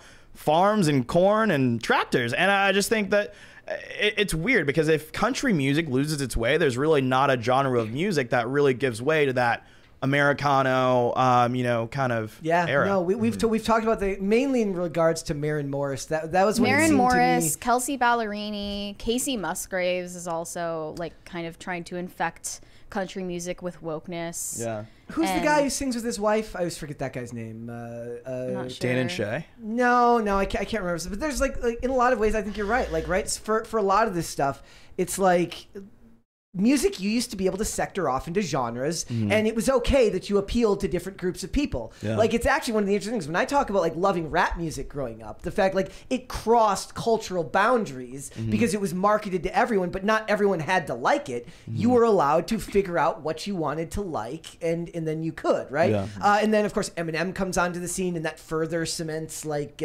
white middle America learning to really love rap music, because they had, somebody points out there, like, you know why America was so united back then? Because the best golfer was black and the best rapper was white. Maybe representation does matter. Yeah, well, but I'm saying that, like, you know, having those, whether it's about the values or just the fact that you like that style of music, it didn't matter that it was different from your life experience. It was allowed to speak to you. Now everything is so homogenized, you don't get a chance to have music that speaks to a unique set of interests, because it's all boiled down to some amorphous Borg of just generic pop. Like, even a lot of the country music, like Sam Hunt, is basically just pop in a lot of ways. Right? Like, it's pop music with a country tinge to it. And but like, he still would speak about, for the most part, country themes. But it's like, it feels like most music is starting to homogenize down and all become one thing. That's kind of how it feels when country artists are doing all of these collabs with rap artists and pop artists, because it does dilute the genre to a degree, but like it's good that they can still, they have to do like a Venn diagram, like what do we have in common. They can look past the differences between their fan bases. That's the important thing. Everything's so commercialized, and it's a byproduct of that. So it's like you're trying to speak to the largest audience of people, which really loses like the core of what country music is. It's supposed to be relatable to people who work hard, love America, love their farm, love their girl, love their gun, and love a cold beer. And I think that like there's only a few people who are still true to that. My friend Kylan, she loves Zach Bryan, and because he's like very folksy, very like, he hates being famous, and so he just kind of just talks about his life and growing up in a small town, as cliche as that has become now. But yeah, so I think the commercialization of music has been so bad, but it's also had such a terrible impact on the rap industry, because now you have songs like Pound Town and Suki, who you've been feuding with. I'm about to go off on Suki. Suki. Tell us about Suki? this. Who is Suki? So Sukiyana the Goat, as she goes by, is actually a very close friend of Sexy Red from Pound Town. And they're all connected. Birds of a feather. It's like a mafia. It's like a swarm of roaches, what I would say. But Sukiyana, so I recently went viral because I just went off on Sukiyana, because she was standing in front of Buckingham Palace over in London, and as she's walking by these people who are minding their business on this nice sunny day, she decides to scream out, "I'm trying to get my coochie scratched," and eat her man's behind. And she's just like, wait, I didn't see that part. What? Oh, you didn't see that? I just saw the coochie scratch part. Yeah. Which then I was like, that she should look look into this, like WebMD. Like, I was concerned. Yeah, it's like when Ben Shapiro said, you know, if you need a bucket and a mop, you might have a medical condition. Consult your doctor. Consult your doctor. Not the internet. Yeah.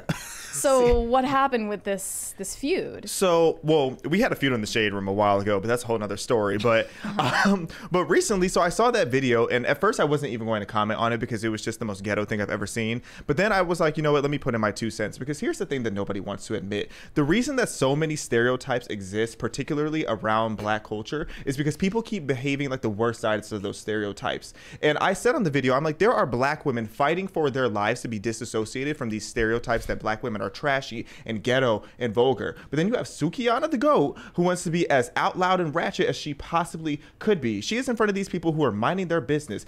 These people over in London, maybe they haven't seen that many Black women in their lives, but you know which Black women they can for sure say that they remember for the rest of their life? The women who are talking about getting their coochie scratched and eating men's behind. That is disgusting. You know, it's similar that, you know, on Pearl's show, the pregame, she mostly invites Black women as her guests. Like, her panel is usually majority Black, if not all Black women, which is weird because I think that, like, if you look at the demographics of the UK, Black people make up like what, 3% of the total population. So it seems like she's going out of her way to search for these people. And obviously, since they're on her show, they are trashy, like, loose women. And it just seems like a way to go out of like, to make your content to humiliate them. And I mean, they are going on there voluntarily. They know what it is, but still, it's very weird. Loose was such a poetic way. Yeah. To put that loose. I'm gonna start. I mean, there are words we can't say on YouTube, so I have to be careful. I have to be tactful. No, that's so accurate. I've been saying that actually for a while, that it annoys me when I see people go out of their way to go get the most ratchet, degenerate Black person they possibly can and then ask them an intellectual conversation. It happens on Fresh and Fit, too. Yeah, like, sometimes it's funny, but other times it's just like, we know that you went out of your way to do this.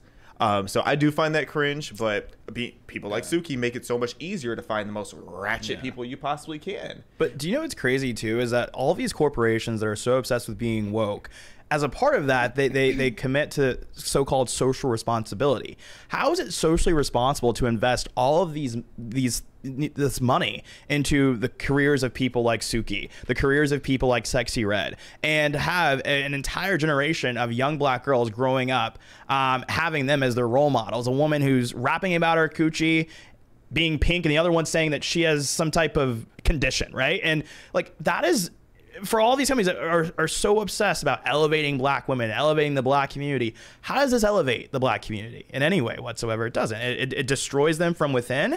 And I don't even think it's conspiracy anymore. It seems very intentional. Yeah, the rap industry has been tearing down the Black community for a very long time at this point. It's actually embarrassing to see just like how the bar is in hell, especially when it comes to female rap, when you have the likes of her, you have Sexy Red, and just the culture that this is creating. Like, there was another video that just went viral recently of these Black women twerking at brunch, entire coochie out as they're sitting here twerking for some kind of competition. They probably won a bottle of Hennessy. It's like, why is this the culture? Why does it seem like there's such a constructed effort to make Black people continuously become more and more ghetto? But then at the same time, we're supposed to have this victim mentality of like, oh no, like, why are these people stereotyping us? Why are you being the stereotype? Don't duck if it doesn't apply.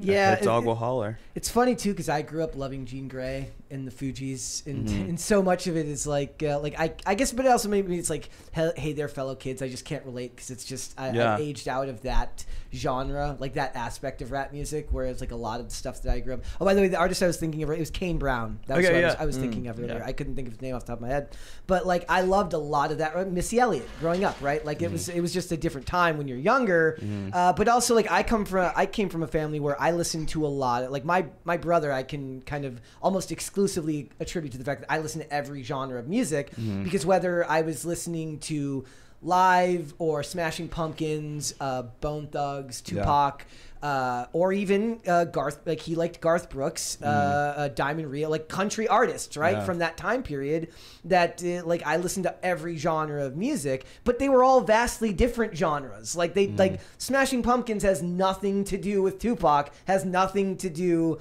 with Garth Brooks. And that was the beauty of it, right? You can find what you like and find what you don't like, but now all of it kind of starts to feel a little bit the same. It's a bummer. right? So, that's really funny because like you guys like you're having Twitter beefs with with these, it's so fun. Yeah, it's great fun. But they entertain it every time. Like the fact that Ben Shapiro is getting into Twitter beef with Sexy Red or Nicki Minaj or any of these people, and they give him the time of day is the funniest part. Because their reflex is to be ratchet, and it carries over on Twitter. So it's like obviously they're like, oh, I'll get into a Twitter fight with you, and I like it. You know, I'll get ratchet. It's kind of therapeutic. Does Nicki Minaj not have a better way to spend her time? But no, I think Nicki is actually trolling. Nicki is a Republican. Don't be fooled. Nicki Minaj is a whole Republican. She just name dropped MAGA in her most recent song. Like Nicki Minaj has been name dropping the Republican Party. What was the lyric? What did she say? About MAGA? Child, anyway, so anyway, she still said MAGA regardless of what it stood for and the way she said it, but she was giving a shout out to her Republican doctor who was taking care of her behind and making her behind great again. Oh, okay. But still, important context. A name drop is a name drop, but I think it's important that we continue to interact with these different people because we've said it before, we'll say it again. It's why I love this show so much. It's because politics is not just impacting culture anymore. Culture is impacting politics. So it's that much more important that we lean into this because CJ and I both get a lot of flack sometimes just because we discuss celebrities or because we'll mention them. And it's strange. It's like you have to. They talk down to you like the fact that you care or have an interest in it somehow makes you less. It's like, why are we still talking about Barbie? Why do you care about Barbie? It's like this is the most popular movie out right now, and just because, and we're not represented in those conversations, which is why I think it's so critical that a platform like this exists. Then there's no conservative perspective to be heard. And Ashley St. Clair actually did a really good tweet about this. Is that conservatives complain about like the wokeness of Hollywood and movies and all of these things, but yet we demonized everyone who went into the arts, for years. And so we have no one actually creating movies, no one actually creating a Barbie or whatever else. And I think that's a fair point. And I think that because for a long time we were always like, well, we've got business good. We're running all these corporations, but now we're seeing we were even a little bit too nonchalant about that. We were resting in our laurels, and now all of these corporations are turning on us and absolutely, selling out to ESG and all of these things. But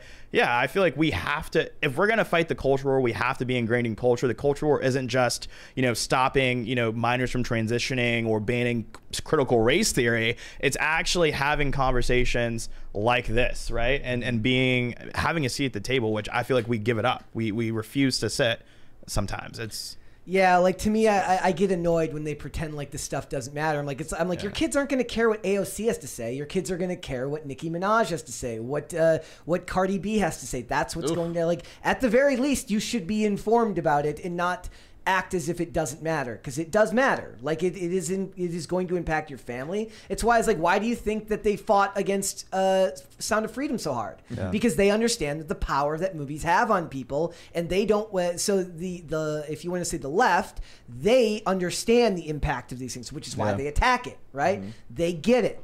A lot of the people, especially on the commentator class on the right, who talk politics and strictly politics, refuse to acknowledge that this space is also important. Yeah. So, yeah. That's true. And the left understands that because there's a reason that Joe Biden was interviewing the likes of Cardi B, as insulting as that is to the demographic he was trying to appease, which were the Black and Hispanic, but it worked. Or he had the Ted Lasso staff come to the White House and stuff. Like, they get it. And Obama got it. He got it. Like, one of my earliest memories in politics was like, I was like, why is this dude doing so many late night shows? Doesn't he have a job to do? Because he understood that part and parcel to getting your message out there is sharing it with as many people as possible. And back then, that was late night shows. That's how you got your message out there. So it's like they get it and the other side doesn't get it, it seems like. It feels like. It sucks that there's sides at all. But that's the way it is right now. And people need to actually understand that, lest you seed even more of the culture every single time. Yeah. So. I think Republicans are finally starting to really wake up to it. The Republican National Committee, and they started working with more influencers to really impact culture and reach a younger audience, which I think is so crucial. We can't allow the Democrats to just really run the influencer game, because these people have audiences of lots of young people who will ultimately vote. And if we're not represented, you know, those are votes lost. And so I think that's a huge welcome effort, and the chairwoman's been super passionate about that, and that's really good to see, because for a long time, you know, we weren't working with influencers in the way that the left has, and I think we saw the consequences of that in the midterm elections. You have all of these young people, you know, voting for Joe Biden, despite the fact that, you know, our country is quite literally in the shitter. Like, if you look at inflation, you look at gas prices, there was no reason that we should not have had a red wave, right? But we didn't, and it was, and a lot of these gimmicks that happened they felt like gimmicks to us because we're very intelligent people, we're smart, and sometimes we're a little too smart because we forget that the rest of America may not necessarily be where we are right now. Not right? even that they're not smart, they're just not paying as close attention. Yeah, right. They're more apathetic. They're not paying the same level of attention.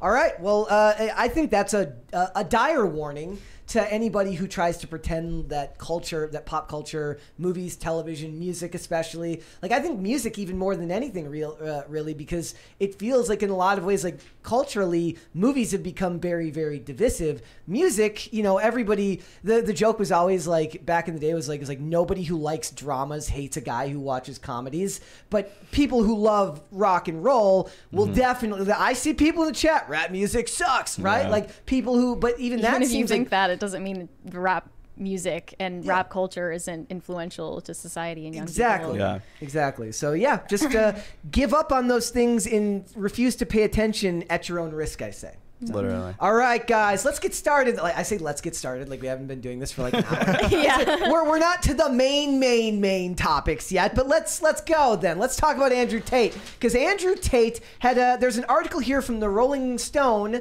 that says that there's some leaked text messages that highlight his tactics when manipulating women. Now, I'll stress that you can't believe everything that you see in the media, and they didn't provide the actual screenshots. They transcribed them.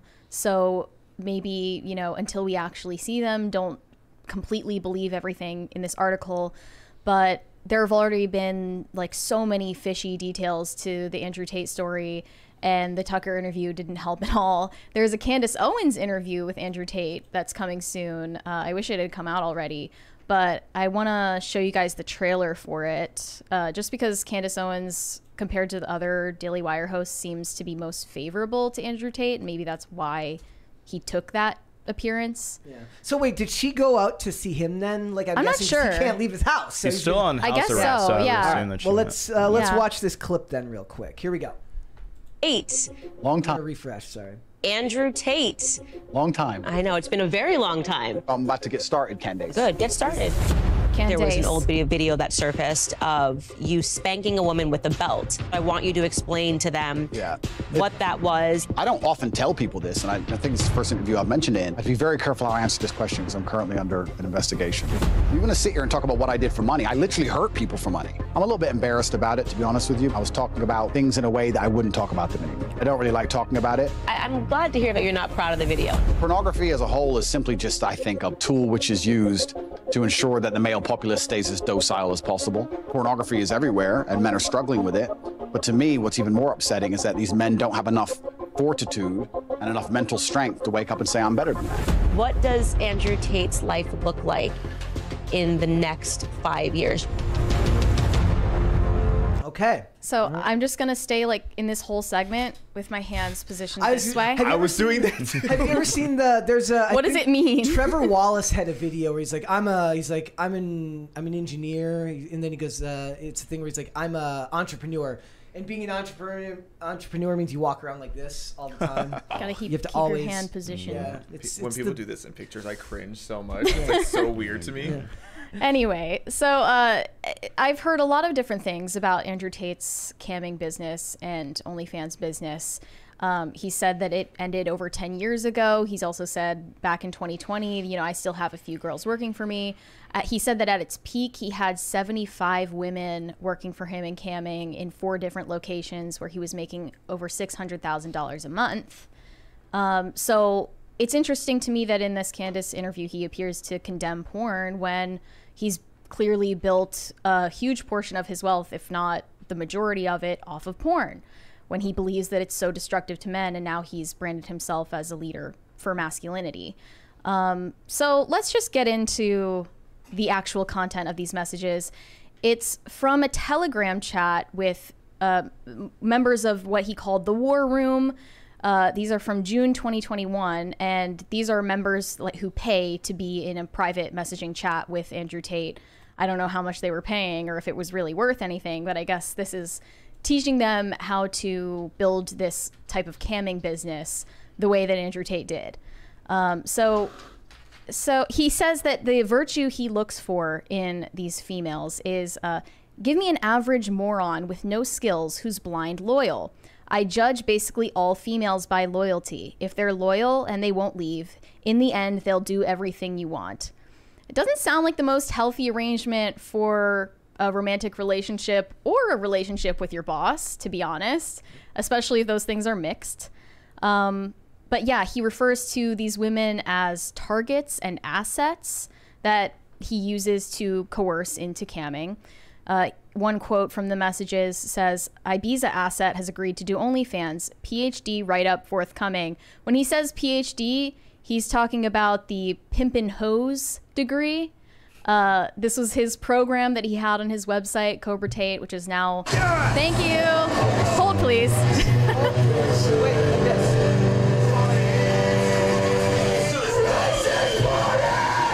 It's party time. Oh, you got the top.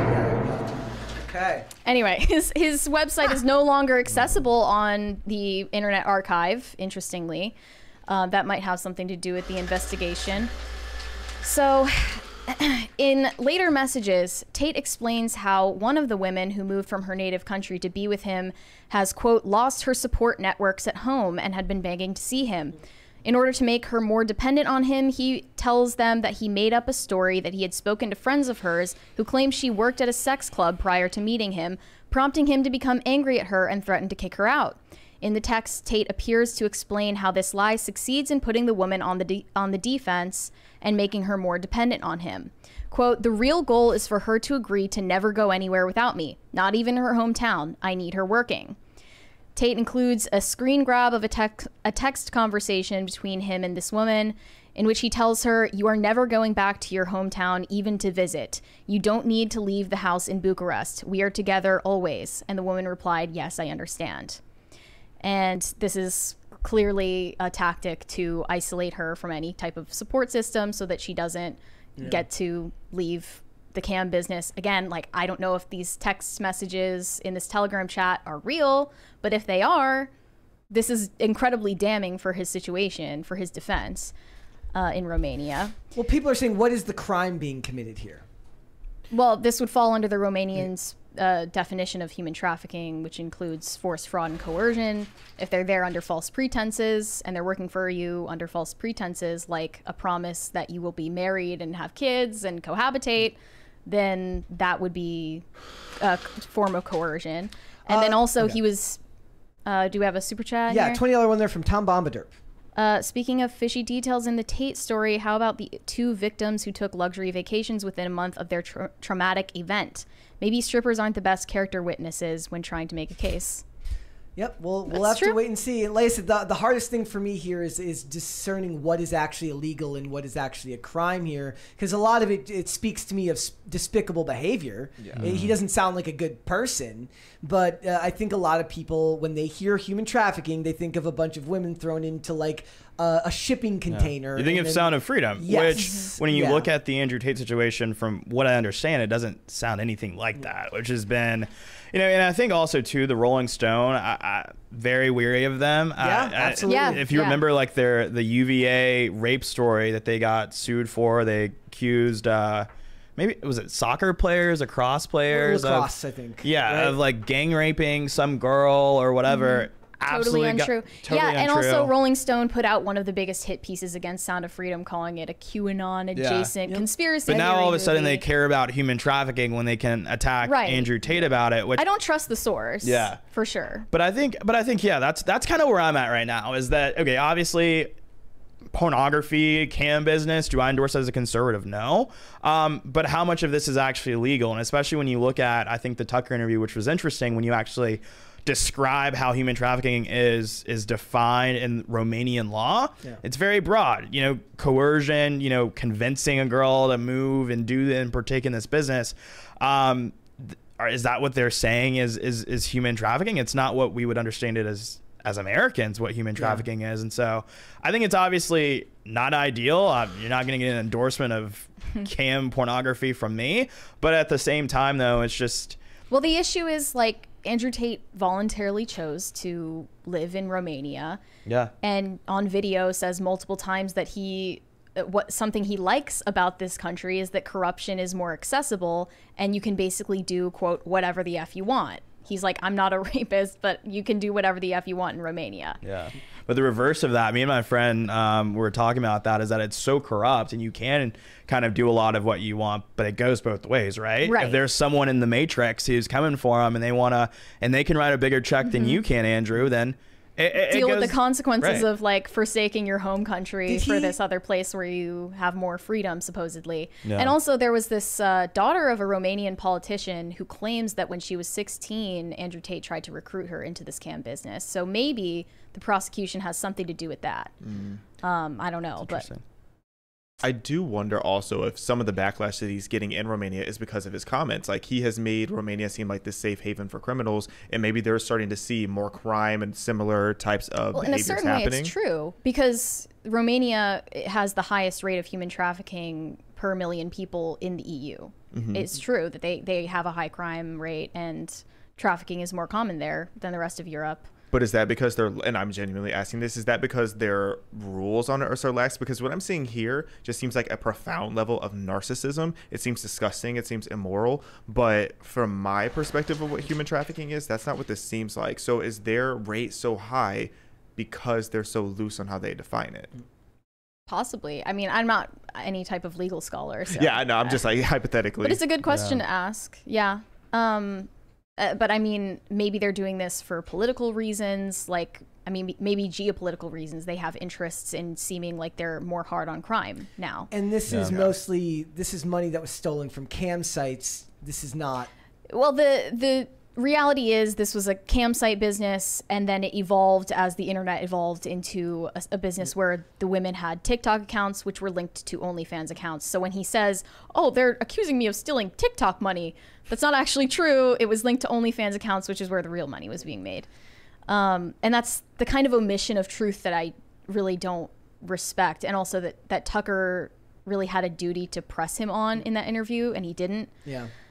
So anyway, he solicited feedback from members of the war room and asked them what they would do to convince their partner to do sex work for them. Quote, I would try a good cop, bad cop ruse, writes one. Act deeply hurt by her refusal, flip it on her, and get her to start feeling guilty or cry. And Tate says he'll be making the play tonight to get this woman to cam. Quote, since she moved to Bucharest, she's been fed, but nothing else. She's broke and she can't go home. She can't leave the house. I sound almost evil, but I'm not. I'm a shepherd leading the sheep. She doesn't realize that following me makes life better for her. And he would tell these female partners, we're going to be traveling the world together. I'm working from my phone. We're a team. You're going to listen to me. And let her sit. And if she doesn't respond to this type of positive reinforcement, let her sit broke to think. If in a few days she still refuses, then it's a failed attempt. Kick her out. Okay, so that line is interesting, right? Because he says, if it doesn't work, kick her out. So wouldn't that basically mean that they're free to leave? Yeah. Did he do anything? Like, did he take their passports? Yeah. Did he remove any access? Remains to be seen. Yeah. Like, but I totally will concede that like these women made stupid decisions that got them into a horrible situation, a horribly traumatic situation that they shouldn't have been in if maybe they had better guidance or a better support system or just, you know, a stronger moral conviction against doing these things. Like, absolutely. Like, I would never end up in this situation. Yeah. At a certain point, like a lot of people who are not evil are going to say, like, at what point is the woman's actions her own responsibility to say no, right? That's but kind also of where I'm at the same time, too, Andrew Tate is this thought leader for a movement that, you know, men need to be strong. Ultimate accountability goes on men. They're the leaders, and that means you take the fall when something you do goes wrong. I see a lot of people, you know, saying this, but then complaining about men having to do all the work. Well, in this case, it's ironic. Look, people are going to wonder why is it that Rolling Stone is okay with this type of human trafficking being targeted, but they're not okay with the human trafficking of children being targeted. At the very least, it seems like there's some type of socio-political agenda attached to it that makes you wonder, like one of the strongest forms of censorship or like manipulation that a news article can do is decide what to cover and what not to cover. And by choosing to cover this in this way and that in that way, it says that they have an agenda there. So people are going to rightly have at least questions about it. But it's difficult in this situation because the left-wing media and the right-wing media both have sort of corrupted intentions with how they talk about Andrew Tate. It's so we need to get to the truth, but nobody is trying to get there. But I think it's telling how pompous these people are, though, is that in the same breath that they shit on Andrew Tate, they'll shit on the Sound of Freedom, and then they'll try to make you out to be some kook about human trafficking, and then they'll make it sound like Andrew Tate was running $1 billion enterprise, you know, with women in shipping containers. When if you read the story, that's not really the case here. And I think where you're at is kind of where I'm at here. I think that at a certain point, you have to like just go down the list, okay? Some of these girls, they got on a plane to Romania from the United States, from wherever they're from. And then they proceeded to, you know, enter this line of work or whatever. They knew they were broke. They knew they couldn't get a flight back or whatever else. And as he said here, he said if they didn't work out well, then he would kick her out. That's kind of like, that sounds like a lot of bad decisions. It sounds like a lot of bad decisions that woman made to get in that position. And it doesn't sound like human trafficking as we know it here in America is where I'm at on the issue. I think it's interesting. I don't want to downplay the accountability that these women have for the situation that in a lot of ways they put themselves in. Definitely. Like, I want to reiterate that.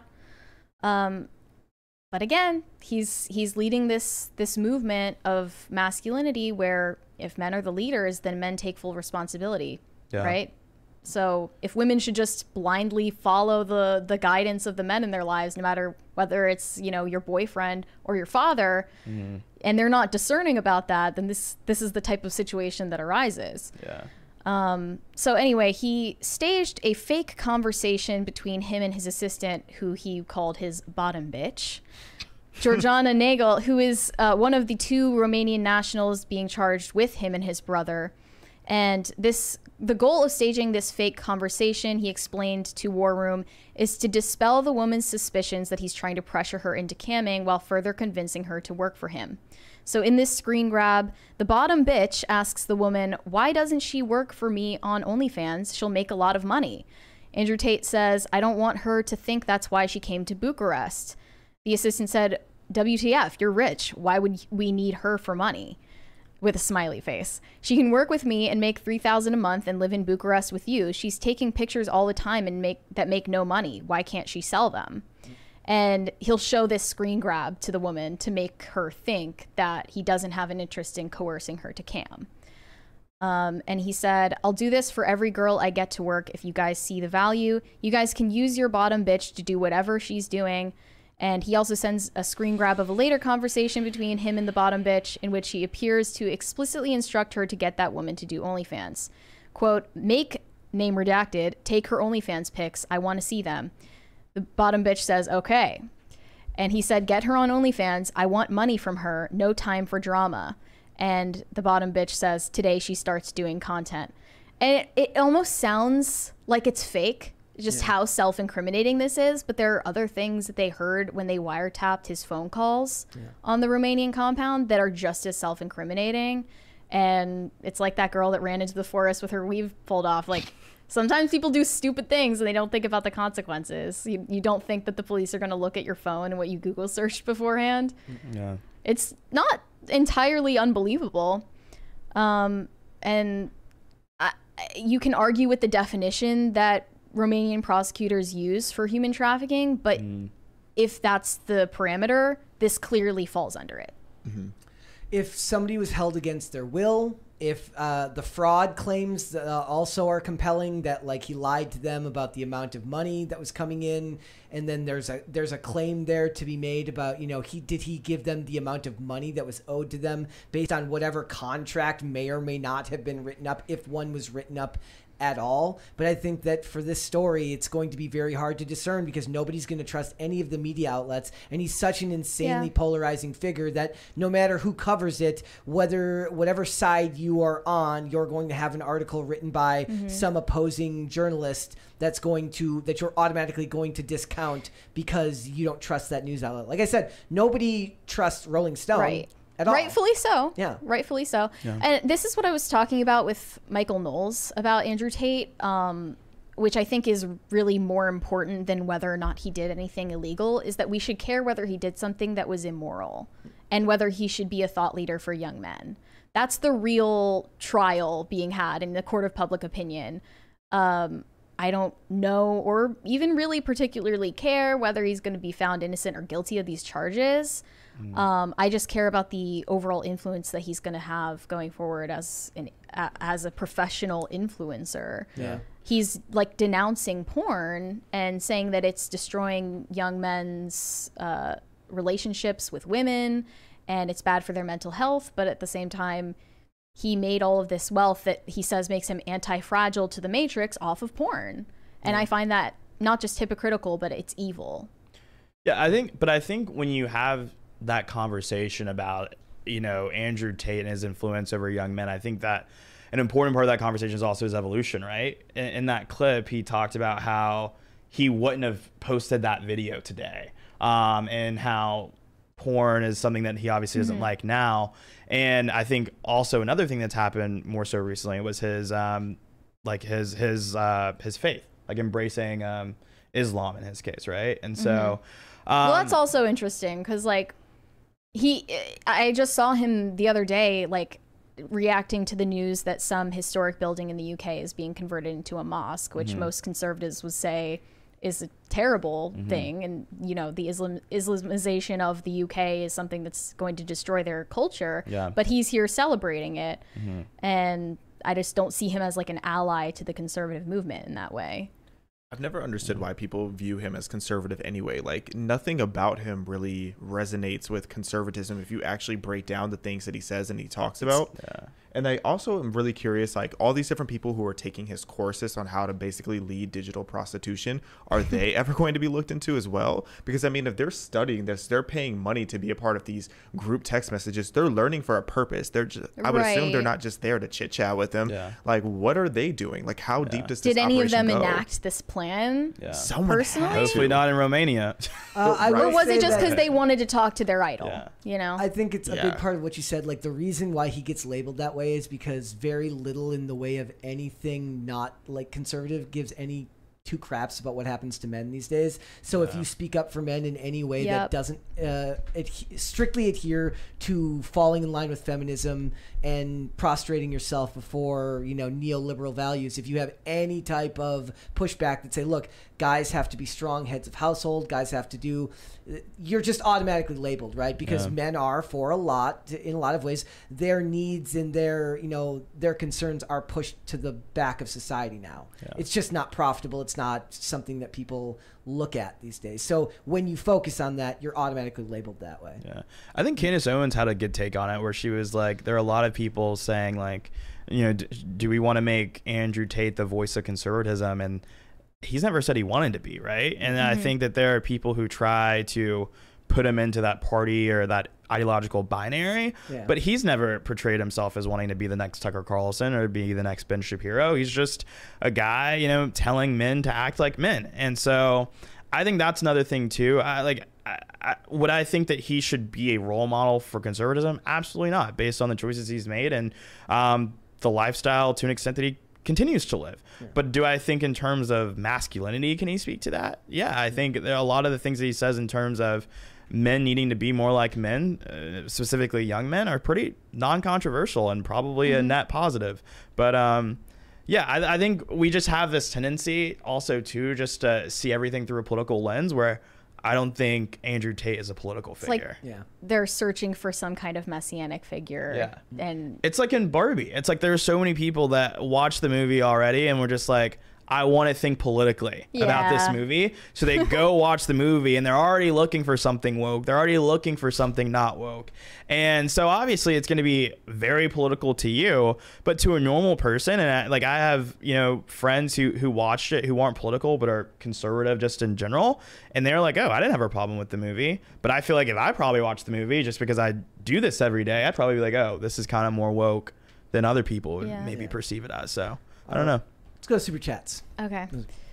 Shane H. Wilder said, oh no, I already read this one. Marcos said, have you ever ordered a meal from a restaurant and did not know how to eat it? For example, this one time I had lobster and I didn't know how to eat it. I'm horrible with chopsticks. I hate chopsticks. I'm really bad at it. I get bullied in LA for not knowing how to eat my sushi with chopsticks. I'm the bully. Yeah. Him, Aldo Buttazzoni, who also works at PragerU. These people. I'm like, I'm sorry that I am true to my principles and values. I'm America first. And in America, we eat with forks or our hands. True. So. I'm foreign. Globalism is a cancer on society. Yeah. Corey Anderson said, Brett, who do you like more, Mary or Hannah Claire? What? You can't ask a question like that. You know the answer is Mary. Yeah, you can't ask that question. Just Corey Anderson said, Mary. Jag is one of my favorite shows, probably because I'm in the Navy. Also, Gilmore Girls is great. Jag was the one that predated NCIS. That was the David Belisario show that's about military police. Okay. I'm sorry, not military police, prosecutions. They prosecute members of the military. It's good. I mean, it's very dated, 1995 or something like that. Yeah. Freaking, I love all stuff that's old.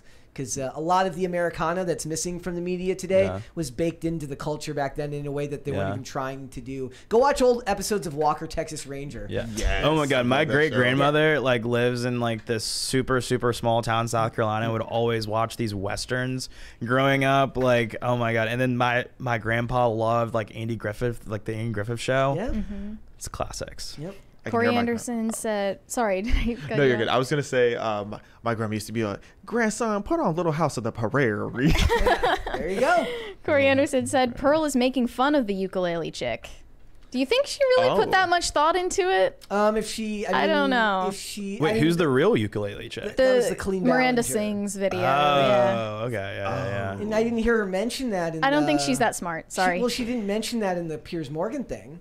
No. 1,000 Foot Deep End said this poll is going to establish where the majority of PCC chat lives: Northern U.S., the South, or Midwest.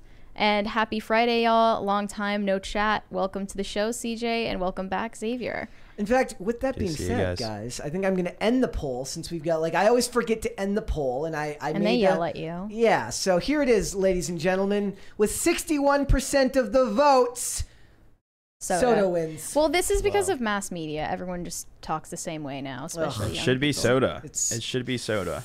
Look, it took a long time to learn how to not say pop. I got bullied out of saying pop when I moved to California. Good. Yeah, Good. pop is so uncouth. Yeah. I'm with you, man. It's happened to me too.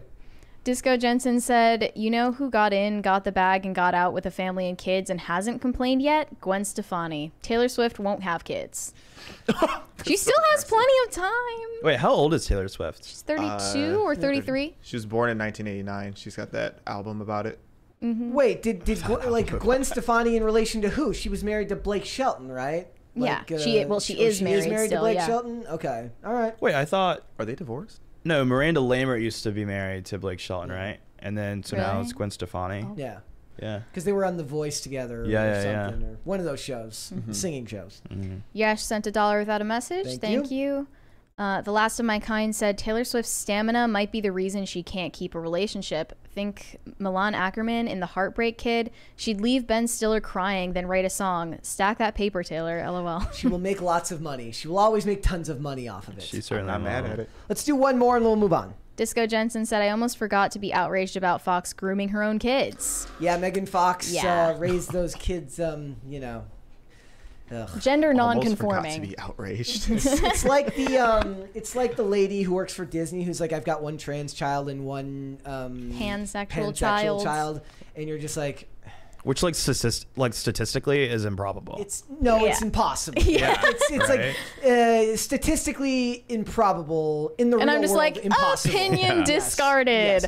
Let's hold off on the rest. We'll come back. All right. Let's talk about Doja Cat, because Doja Cat she's going along in the same vein as some of these other celebrities. She's at a race to the bottom, just like Pearl. She's telling her fans, like, get a job, and now her fans want an apology. She told her fans that she doesn't love them. She said, she mocked them for calling themselves the Kittens and said, if you're a Stan account, you should get a job. But now the Stan accounts are coming back with a vengeance, and apparently they got interviewed by NBC News. Did we read the one from Vatican II Electric Boogaloo, or did I miss that one? No, we didn't. Okay, down at the bottom there. Oh, it's a $20? Yes. Sorry about that. The reason Andrew Tate gets lumped in with conservatives is because conservatism means nothing anymore. Modern day conservatism is mostly liberalism from 15 years ago. Love the show. Pray the rosary every day. I mean, that's actually kind of fairly accurate, because I still consider, like, in a lot of ways, like, I'm just a liberal from 15. Before the Overton window got pushed as far as it did, like, it's you know what he is? He's a bar stool conservative. That's what he is. That's honestly a good description for a lot of people, I feel like, today. He's a David Portnoy conservative. We'll call him that. Yeah. But anyway, people are saying, I don't even know what to think if Stan accounts without jobs are getting interviews from major media outlets. Like, that just reinforces her point. Please just get a job. Help your family out with the house. Something. I don't think she's wrong, because I don't think a lot of people understand the magnitude of Stan culture and Stan Twitter. Like, there are fan accounts with millions of followers sometimes, like hundreds of thousands, if not millions of followers. And their entire job is updating people on, like, what the charts are looking like, what gossip is going on. Like, it's a lifestyle. It's more than just a personality trait. It is a straight up lifestyle. And Doja Cat, I've noticed, because I've been watching her, like, not as a stan, but watching her pretty closely, because ever since she shaved her head bald and she shaved off her eyebrows, I realized I don't think she was doing it for attention. I think she was doing it for the opposite. Like, I really think that she wants to stop being sexualized. She doesn't like fame. She liked money. Like, she straight up put a tweet out saying it was a cash grab. Unpopular opinion on it, but I really think she is trying to disassociate her star quality from her music. Because if you look at, like, not 70 years ago, let me not play with Diana Ross like that, but however many years ago Diana Ross was in the scene, people knew her business, but they weren't, like, in her business. Like, they didn't know what was going on in her household, where she was eating, all these different things. And she was the biggest star in the world outside of the Beatles at that point. But now it's like, these fans feel entitled to know what these celebrities are eating, what their politics are, what movies they're seeing, like, every single detail of their lives. And I think Doja Cat is sick of that. So I don't blame her for being fed up with her fans being nosy and all up in her business when they need to be streaming and buying her songs. That's where their focus should be. And I think she has a point. Yeah. And why is it so triggering to them that she told them to go get a job? Well, I'll tell you why. Broke. This fan account said she needs to just come out and apologize and be sincere. One said, artists don't owe fans anything outside of surface level respect. It's a 50-50 thing, I respect you for what you do, and you respect me in return for that support. Deactivating our accounts was really letting it be known that the support can stop for her at any time. We do so much campaigning and promotion for her that isn't worth it if her comments are how she really feels. Do you remember when there was the fake infographic about the Taylor Swift union going around, where these people were they made an entire official PSA on why she should break up with Matty Healy because he's problematic. But then there was also one about starting a Taylor Swift union. For her Stan accounts. For Stan accounts, like, we want a say in who she dates. We want a say in when she performs and where she performs. And it worked because it's satire, but it's ridiculous because Stan culture is so ridiculous that you could buy that there are people that actually feel that way. Yeah. That's why it worked. That's why that worked as such good satire. But that's what it is, like, the level of entitlement that they feel towards these people. But the celebrities also have no problem reaping the benefits of that feeling. So it's a give and take, right? Like, there are plenty of celebrities who just choose not to use. Like, what is it? Cillian Murphy's like, yeah. He goes, what's a meme? Like, like, you know, there are celebrities, mainstream celebrities usually, because they've got the backing of these industries behind them, where they don't update their tweets. They let somebody run their Twitter account. They let somebody, if they even have one, and they understand that, like, if they value their privacy, if they value, you know, being able to keep their family out of the public eye, that's a sacrifice they may have to make to their bank account. Yeah. But a lot of celebrities now want to have their cake and eat it too. They want to be extremely viral with the people that love them, but they also want to have the privacy that comes from not doing that. You have to pick a lane. Yeah. No, fame can be a prison, but it's also a choice. And you have to realize if that's what the path that you go down, this is what you're going to kind of interact with. And it's unfortunate because like that, I see it all the time. Cernovich has a really good take on it. He talks about, like, you should make content for the audience you want, not the audience you have, because it actually gets rid of a lot of this stuff, right? If you constantly, like, for example, like this conversation, and you get it a lot often because you love to tweet about Nicki Minaj. I am a barb. And so, and I have a question for you after this, actually, about that. So, but like, when you tweet about the barbs or whatever, you get people, like, you know, replying, why are you talking about this when we should be talking about the world burning down or whatever? And it's like, first and foremost, this is my Twitter account. I didn't realize it was CJ and X, you know, and you were approving my tweets as I send them. But also too, it's just silly. Like, it's like when people announce they're unfollowing you, it's like, yes, I didn't need your 2-week notice. Yeah. I didn't need that. Leave a Yelp review. The door is open. Walk across it. Walk across the threshold. Who are you? But who are you? You got to say it with a whole chest. But anyways, Xavier, your take about stands are interesting, considering as a self-described barb. Yeah. I would love for you to tell me how you... I'm very interested in that conversation. I have to tell you that. Yeah. As a barb, how do you square your position? How do you reconcile being a stan, but also saying these people need to get jobs? Bad. Do you run a stan page with like a graphic? You know, instead of a picture there, it's a picture of Nicki Minaj, and it's like Nicki Minaj Daily. Not anymore. No, I'm kidding. Kind of, but no, I'm kidding. No, here's the line. I am a very big Nicki fan because I've known about Nicki Minaj since 2004. So I'm just like a big fan. Like, I love her takes on stuff. I think she's a great artist. Like, I'm probably getting dragged in the comments for saying all this as we speak. But you know what? I said what I said. Somebody clip this. Here, clip it. Clip it. I'll say it again. He wants Nicki to see it, so please actually clip it for him. Nicki. Anyway, here's the line. I have a job. My bills are paid. Your bills are unaffected? My bills are unaffected, and I am unbothered with my peace. If Nicki Minaj never made an album again, I wouldn't die, and my Instagram wouldn't die, and all of that, etc. So here's what it is these people have these massive accounts, grown adults, mind you, adults have these accounts where they are spending every moment of their day waiting and refreshing to see what it is that Nicki or Doja or all these people are going to say. I just like to talk about, because I like to listen to Nicki's music. I'm a big rap person. Like, I talk about other artists too, but I always make the most jokes about Nicki because I think she's just hilarious as an individual. Yeah. But I'm also not insane, and I'm not on Nicki Minaj's payroll, nor do I act like it. These people act like they are on Doja Cat's payroll. These people think that they are having dinner with Doja Cat every single evening, and you're not. I do think Doja needs to be a little more polite to her fans, because yes, these are the people who are putting money in her pocket, and now her bills are affected because she disrespected her fan base. But her fans need to be serious. They need to be serious about their lifestyles. Because they want that parasocial connection, and they want Doja Cat to look them in the eye and say, I love you. And that's strange. Yeah, that is strange. And I think, like, okay, it's normal to have a stan account if you're a child.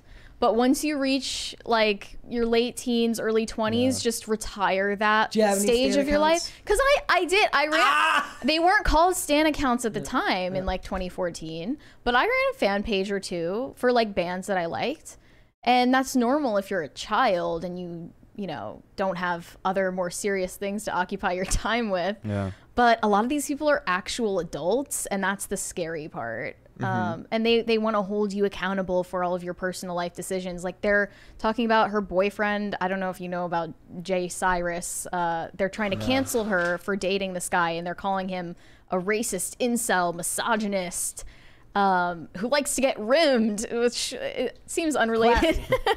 One of these things is not like the other. But that's what I feel like made Doja Cat resent them so much. So I think it's justified. But in response to what you said about her shaving her head and her eyebrows off, I think she was doing that like sort of like Julia Fox did, where she got the lipo all over her body and shaved her eyebrows off and started looking weird on purpose. She says it's to become repulsive to men, to like repel male attention, which kind of works. Like her audience is the girls and the gays. But girls and the gays. If you're a woman that is like so afraid of like male attention that you would destroy how you look in order to repel men from looking at you, there's something pathological in that behavior. And also, Doja Cat hasn't entirely stopped looking for male attention. Like just the other week, we talked about this. She posted a photo shoot where she's in a bikini and she's like sucking a hot dog and she's got a wig on and fake eyebrows drawn on. And the caption says, male gaze, as in homosexual, over male gaze, the male gaze, while she's catering to the male gaze. So it's just hypocritical. If you're wondering how the satire works, this was the Taylor Swift union stuff. It says fan work is real work. Remember, hopefully this was satire. Were you not here? I think you might have been. I think I was out of town. So it says fans do the vast majority of promotion and marketing for Taylor Swift without being compensated. Yet we as fan workers still have no formal bargaining power in the musical direction or brand identity of the celebrity we have collectively created.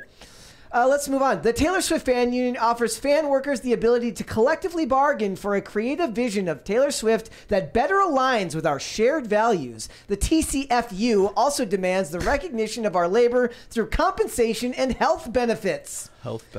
Recently, many fan workers were harmed by Taylor's unilateral decision to date an alt-right extremist without union consultation. The TCFU unequivocally stands against Tate and will work towards a future where this kind of workplace violence never happens again. Notice they're all doing the red salute. It says, to maintain accountability to fan values, we propose a seasonal meeting between Swift, her management, and elected TCFU representatives to come to a collective agreement on matters relating to her future musical output, social life, touring schedule, commercial endorsements, and fan availability. Again, it's satire, but it's not far off from some of the way that these people feel about it. Yep.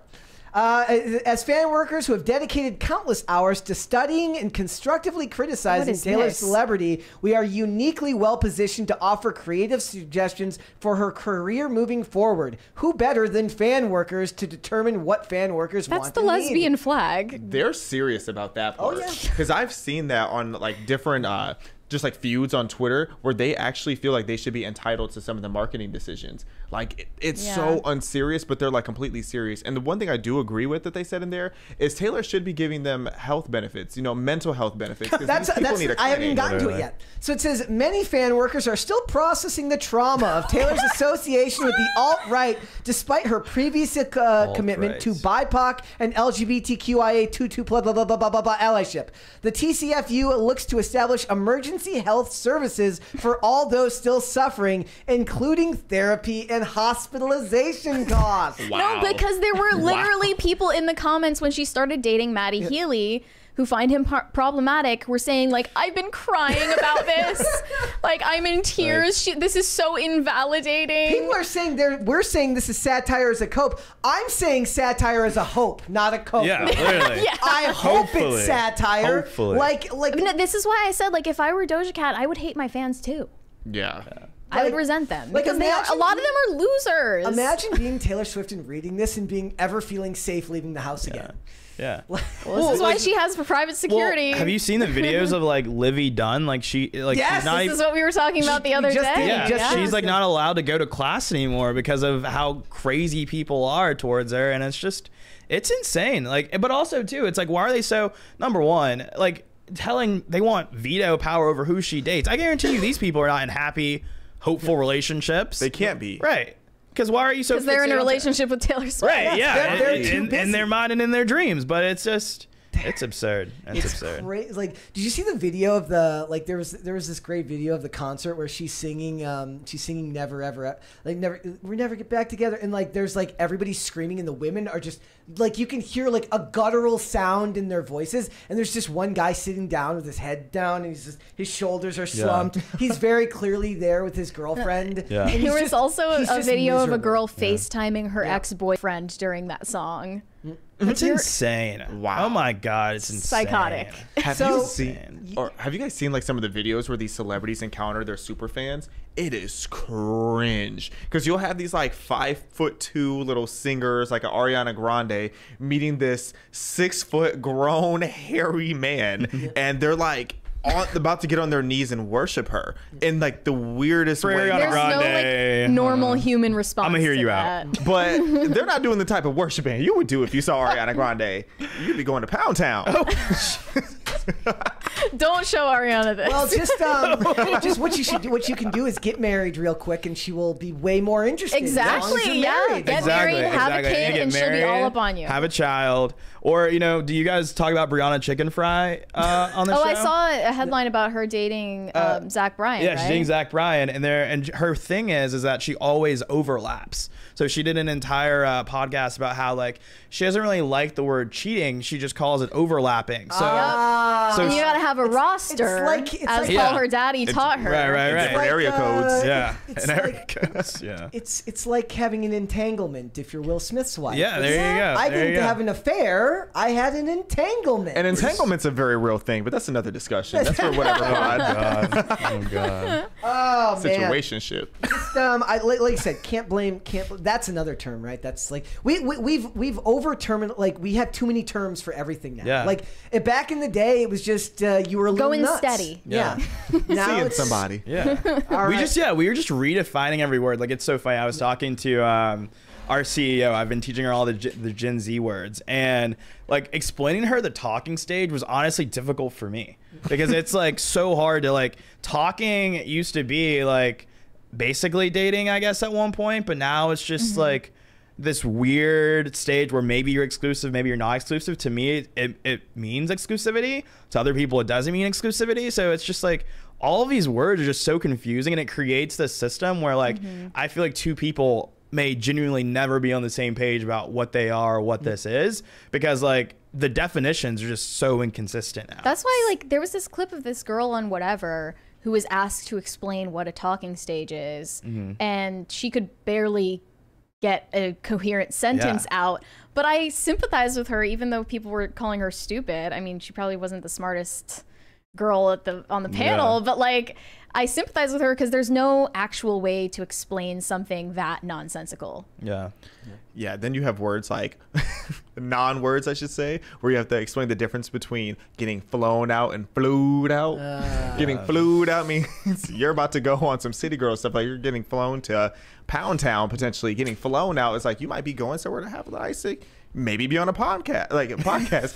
I said pound cast. If it's Ibiza, it's always float out. Or Dubai. That's flued out. You can, because you're about to go out there and be a city girl. Wait, if you're going to Ibiza, yeah, flued. Yeah, that's flued out. That's flued out. Yeah. Flown out is like, you live in like Nebraska. Yeah, you get flown in Nebraska and just going to see somebody. If you're going there, or if you're going to any of those places, right? Like it's when the girl says like, what was the story? Like the one lady, she's like, and he was gonna fly me out there, and she was talking about it like it was a good thing, and she just clearly didn't know what she was being flown out there for. I think that we had talked about that. Well, there was this TikToker who was clearly an escort, like a high-end escort, who was talking about how this guy flew her to Dubai and like took her on this multiple-day luxury vacation, had her stay in this beautiful luxury apartment, and took her to dinner and took her on a yacht and da-da-da. And she says, girls don't expect anything less than this on a first date. Meanwhile, all the comments are like, dude, you're a prostitute. And like you should never expect a wedding ring because it ain't coming. No. She really typed that out thinking she was empowering women with that. It's just insane. It's just insane. These people are just on some hard drugs. It's like, don't be a thought for free, girls. Just don't be a thought. Right. Oh, yeah. All right, Mary, let's go to Super Chat, shall we? Unusable Alpaca said, Warriors on HBO Max is amazing. Season 3 just dropped. It's The Sopranos meets The Badlands meets Gangs of New York in 1850s San Francisco with Kung Fu. Brett will love it. That's a strong endorsement because that's one of those shows that I pass by every time. And I get it mixed up with that Kung Fu remake that they made on the CW, which was really, really bad. I'm going to have to go and check that out, my friend. Thank you for that recommendation. Christmas Loving Engineer said, I like to think Megan Fox was stuck trying to write her response and saw miserly on her word of the day calendar and rolled with it. Oh, you can hope, right? Perturbed Alpaca said, past pets of PCC aren't a downer. I think it's sweet that fans want to memorialize their pets on PCC.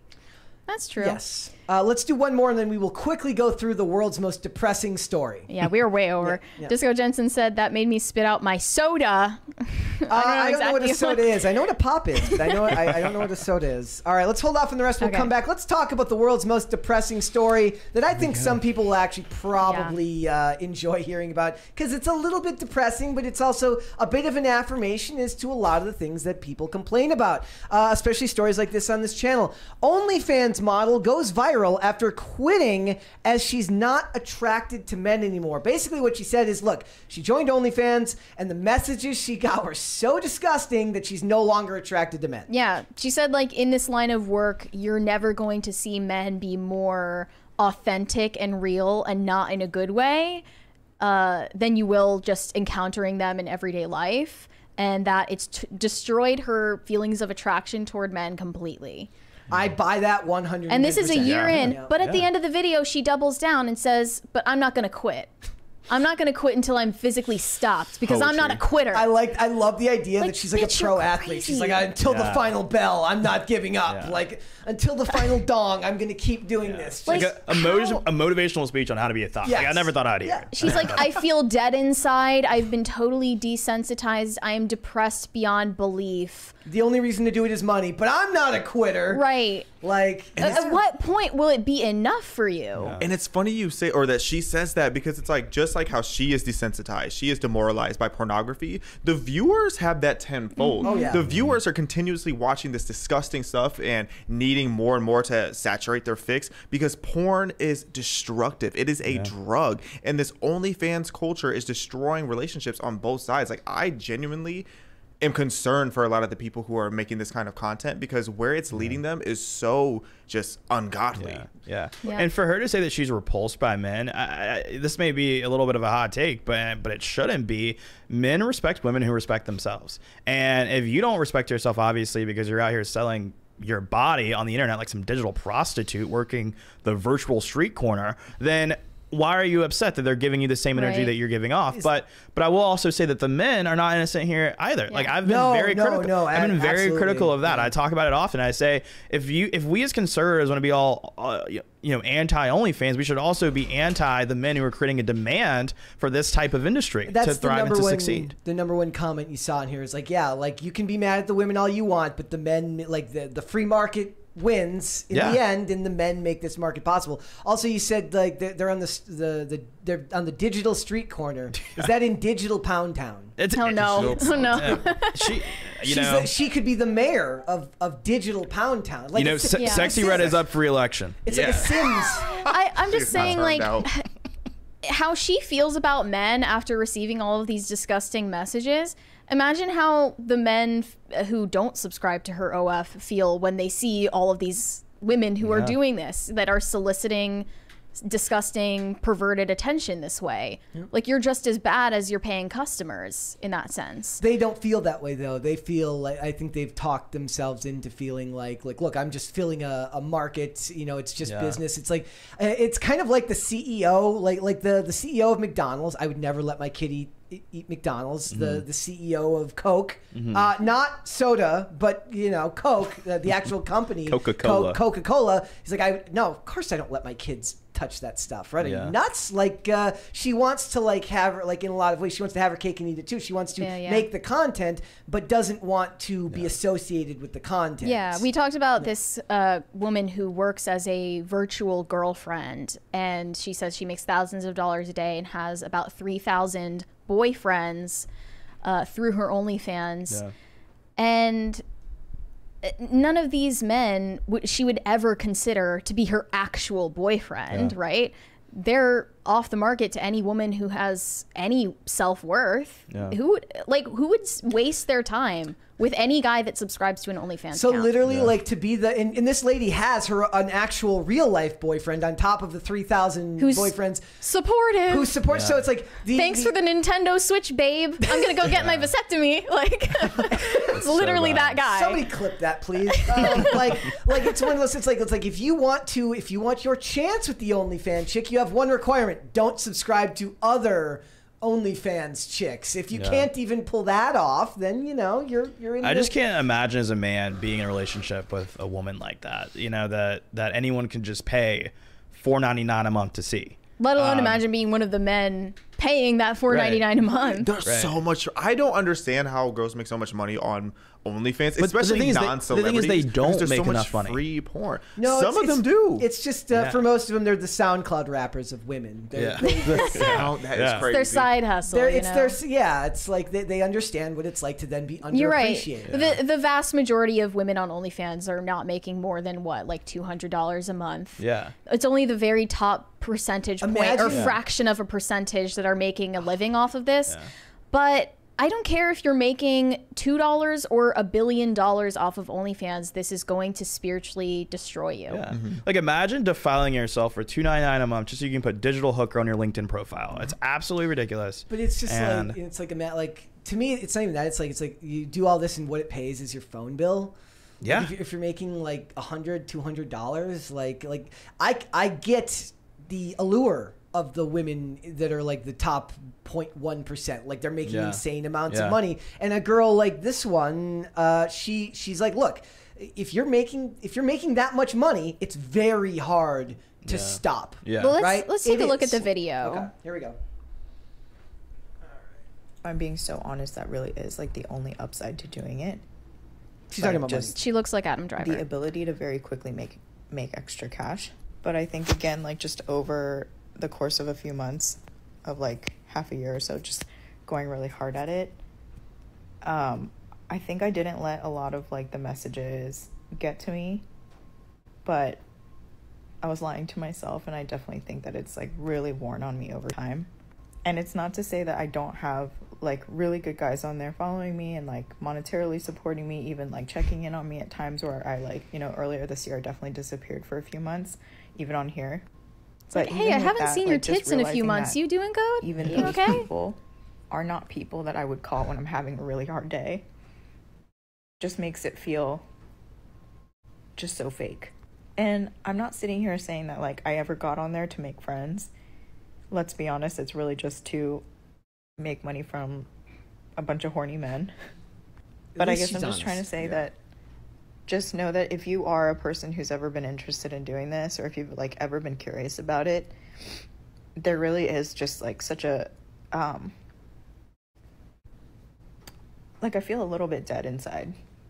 I feel completely desensitized, and I don't know, like not to sound funny, but I really don't feel any type of like desire or like attraction to men in general anymore. And that's also because of my my personal collective experiences that I've had with like dating like the wrong types of men and things like that. But I think with this line of work, men, you will never catch a man being more honest and more authentic and more real, and not necessarily in a good way, than they are, and the way that they present themselves to girls who do stuff that I do. I can't even imagine what it's actually like for real life SWs. Like, I'm sure it's like 50,000 times worse for them. Like, at least to a certain extent, there's like a level of protection for me, just given that I'm like behind a screen, right? Like, I'm never actually gonna like see these guys. It's annoying that a lot of the comments are generally supportive, and they're saying like, don't delete this. This is an important message for people to hear. It is an important message, but the refrain is always, every single time, but if it makes you happy, then you should keep doing it. Like, if doing OnlyFans makes you feel happy, then you need to investigate why you desire that type of attention, because it's a pathological thing inside you. Like it's probably from childhood trauma. Part like of it if you're feels- happy when you're doing something that's self-destructive, then just go to therapy or go to church. It would be like me, like if I was still using drugs and people, and I was like, but I'm not gonna quit. I'm not a quitter. Right, I'm a legal adult who's consenting, and it makes me happy. And anyone who actually cares about you would call you out on that. Yes. You know who some of the happiest people you'll ever find in the city are? Crackheads. Yep. So like if that's the case, like they should keep doing crack because like they're happy and they're thriving when they're on it, but it's destructive for them. And I genuinely do feel kind of bad for her because I don't think that she knew the gravity of how toxic this was going into it. And that's why I even have a lot of respect for Black China. I had the opportunity to meet her behind the scenes at Fox, and for those who don't know, like she made $250 million, billion with a B, on OnlyFans, but she still decided to quit because she realized how toxic it was. She realized how bad of an example it was to the girls who follow her. And a lot of people said like, okay, like you made $250 million. Of course, now you feel like you made enough money to quit.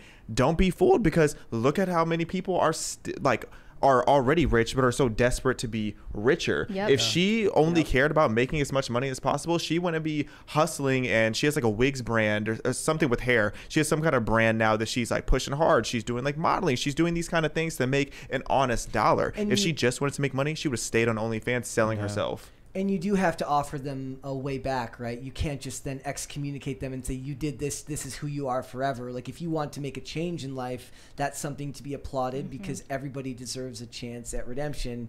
And in this case, right, like, it's like I was saying, like if I was to still want to, because I'm an addict in recovery, and if I was to say like I just want to do this, I'm not hurting anyone else. Like it's I'm not hurting anyone else. What business of yours if I choose to do that? Well, the people that love you, you know, if they see what it's doing to you, then they're going to say, look, it's still a problem. Like you may not feel like you're hurting me, but I care about you and you're hurting yourself. I can't speak for every girl on this platform, but if I was her friend, I would say like, look, like I can't stop you from doing this, but you certainly don't seem happy. You don't seem fulfilled. But if she had supportive people in her life like that, they would have told her not to do this in the first place. But female friendships have been so utterly destroyed that, you know, you'll be ostracized from a female friend group if you don't universally celebrate every decision that your female friend makes, including ones that are self-destructive. But if anyone you actually care about, you're going to call them out on it.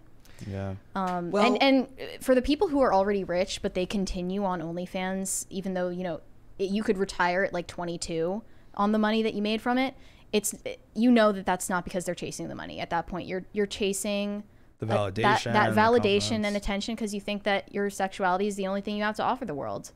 And you know, if you believe that, like, try to challenge that belief. Do something else with your life. And let's not pretend that this is that this makes up the majority of men and women in the country. Like, this is not a majority of women. There are very few OnlyFans creators. It's like 2 million or but something. there are way more guys who are watching OnlyFans girls. Even then, I would hope that, like, if you're to not paint all women in the same brush as the women who chose to do this as a platform, then you have to also not paint all men in the same brushes. Although you're right, there are more men watching this content, that not all men are the ones on these platforms and consuming it. So we get ourselves into trouble because it's part of the job on shows like this to broad brush and to talk in a wider scale. But on the, like, that's the macro level, right? On the smaller scale, in your everyday life, is this something that is an issue for you as an individual? I would say that most people would say no. Like, they, you know, maybe they know somebody who, like, does anybody know anybody who like admits to consuming this content?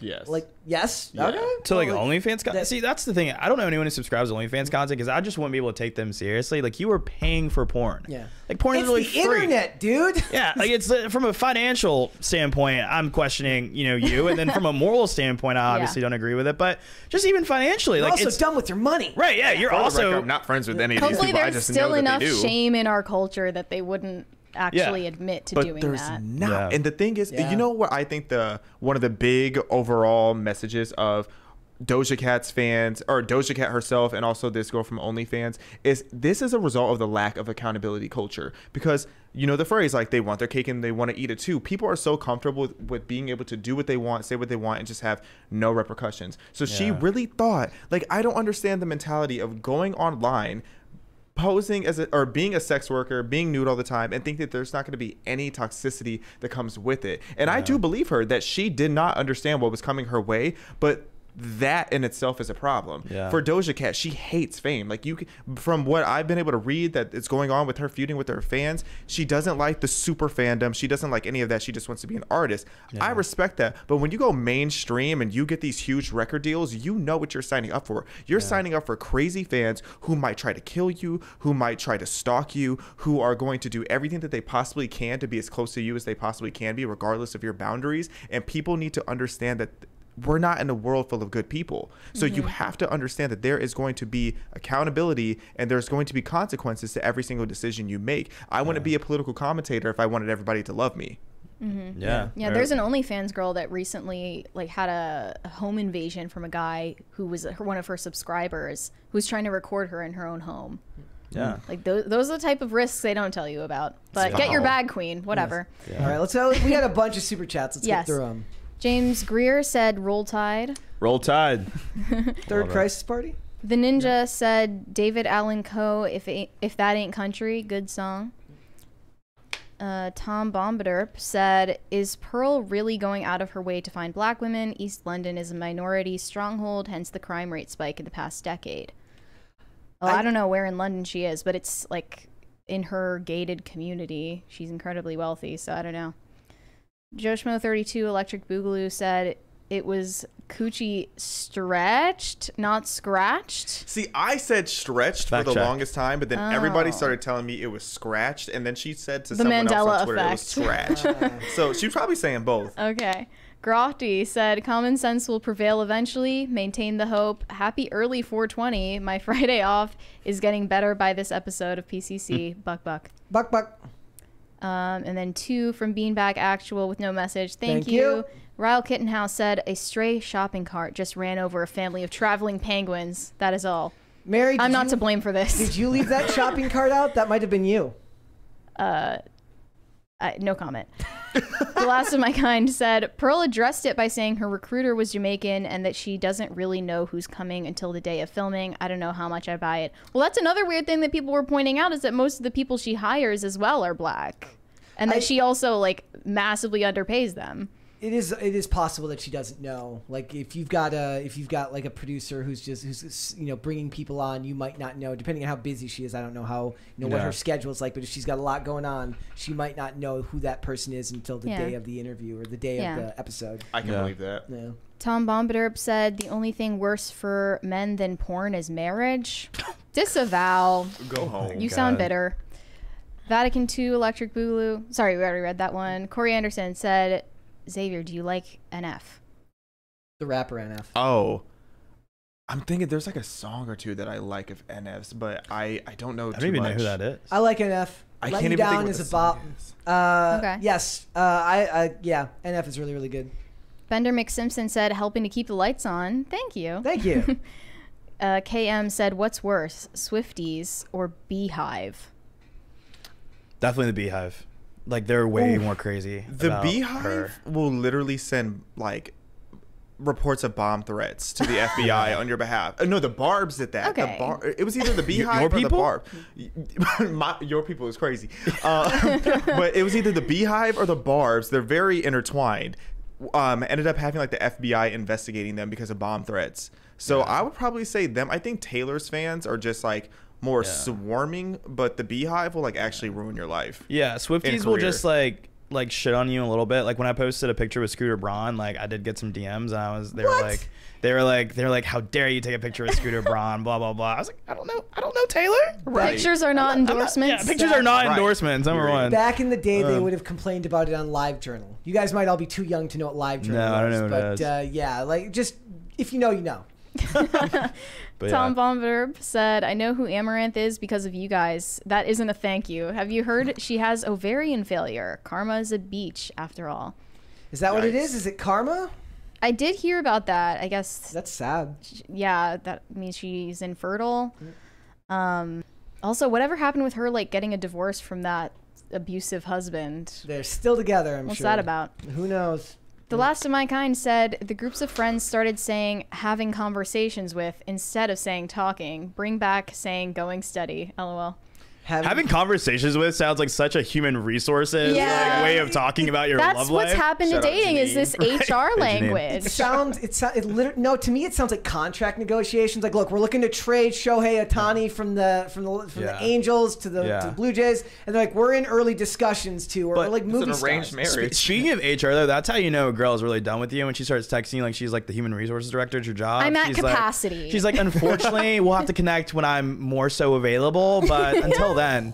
As per my last text message. Yeah. Oh, man. Oh, if you get hit with the per my last text, that one's gone. There's a $20 one there from Christmas Loving Engineer. Crisis Party contribution. Nice to catch one live. These guests were great. Awesome. Appreciate it, guys. Also, I wonder if he's talking about Chris. I don't know what Christmas Loving Engineer would be the reference to, but Denise Richards played the least believable nuclear physicist in one of the James Bond movies, because believe it or not, nuclear physicists don't look like supermodels. Didn't you watch Barbie? Hot women can do anything they want. Oh, I forgot about that. They can rule the world. I missed that part. Shane H. Wilder said, well, this was a great episode. I laughed. I cried. Mary nearly died of laughter. Have a great weekend, and God bless everybody. God bless. God bless. I just lost it. Like, that talk over there is not real. Why was she doing the Baphomet thing? Like, what was that? It was definitely a sign that she saw something demonic. Yeah. She knew what she was doing. And the craze of people trying to date her now is wild. Yeah. You know, if she's single, send me a message. You're shooting your shot. You're shooting your shot. It's like live on Pop Culture Crisis. You're shooting your shot right now. I will take her out. No. You like girls who see lizard people? Look, no. Don't say you'll take her out. She'll like start on a whole other delusional rant. No, I like the idea that she just likes her privacy, and I think somebody said that wasn't she married, or like they said that she was. Did she have a wedding ring on? Like, because I checked and I didn't see one. Yeah. Have they even confirmed her name? I saw 2 different names. Yeah, I don't think they did. Nope. All right, guys. Before we go, would you hit the like button on this video? Subscribe to this channel if you have not done so already. All right, let's go this way. Xavier, let everyone know where they can find you. Hello, guys. Thanks for tuning in. You can find me on Instagram, Twitter, Facebook, TikTok, YouTube. My @name is @Xavier. It's Xaviaer, and Twitter is @XavierD. Make sure you get the spelling right. They got to get the spelling right. Yeah, my mom got it wrong. Error on my birth certificate, so you know the vibes. Oh man, it's like it's just one mistake and it's just forever. Yeah, she liked it. She just thought it had a little more, add some flair. Yeah, a little more flavor to it. All right, flavor. CJ, let everyone know where they can find you. Well, thank you so much, guys, for having me. It was so fun. You guys can follow me on all the things: Twitter, Instagram, Facebook, whatever else @the CJ Pearson, and I'll see you there. Perfect. Mary, where can they find you? You can send me validation on Instagram @MaryArchived, or you can send me hate on Twitter. That is also MaryArchived. And we've got another one. 2 more there. Beanbag Actual. I'm off to work, my dudes. Great show and guests as always. Have a great weekend and stay safe. Thank you. 1000 Foot Deep End said, I've had to miss multiple shows this week due to moving to a new apartment, but today's was great to come back to. Have a great weekend. #hostage crisis. They're attempting to get a hostage crisis, which is where they super chat us and keep us here until I can finish my outro going very, very fast. So guys, if you want to follow me, you can follow me @BrettDasvik on Twitter and Facebook. No, it's not Twitter. It's X now. Twitter and Instagram @BrettDasvik. Mary, there's one more there from. Thank you. From.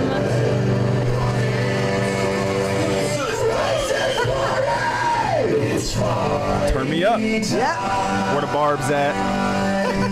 Mary. Christmas loving engineer said no reference, just an engineer that loves Christmas. Awesome. My guilty pleasure follow accounts on Instagram are like autumn accounts that are just like leaves and trees and stuff like that. I love it. Christian Girl Autumn. That's very tranquil. Yes, it is. I caught that. All right, guys. That was not tranquil. @BrettDasvik on Twitter. I'm still going to call it Twitter and Instagram. This show is here Monday through Friday, 3 p.m. Eastern Standard Time. That is noon Pacific. If you would like to listen to the audio version of this podcast, we are on Amazon Music, Apple Podcasts, Pandora, and Spotify. And if you want to follow the show on social media, we are on X, there we go, @popculture_show, Facebook and TikTok, @popculturecrisis. One more, Mary, from Tom Bombaderp. He said too slow, Brett old boyo. And Instagram @popculturecrisispod. Guys, we will be back with another episode on Monday. We'll see you then, guys. Bye. Later.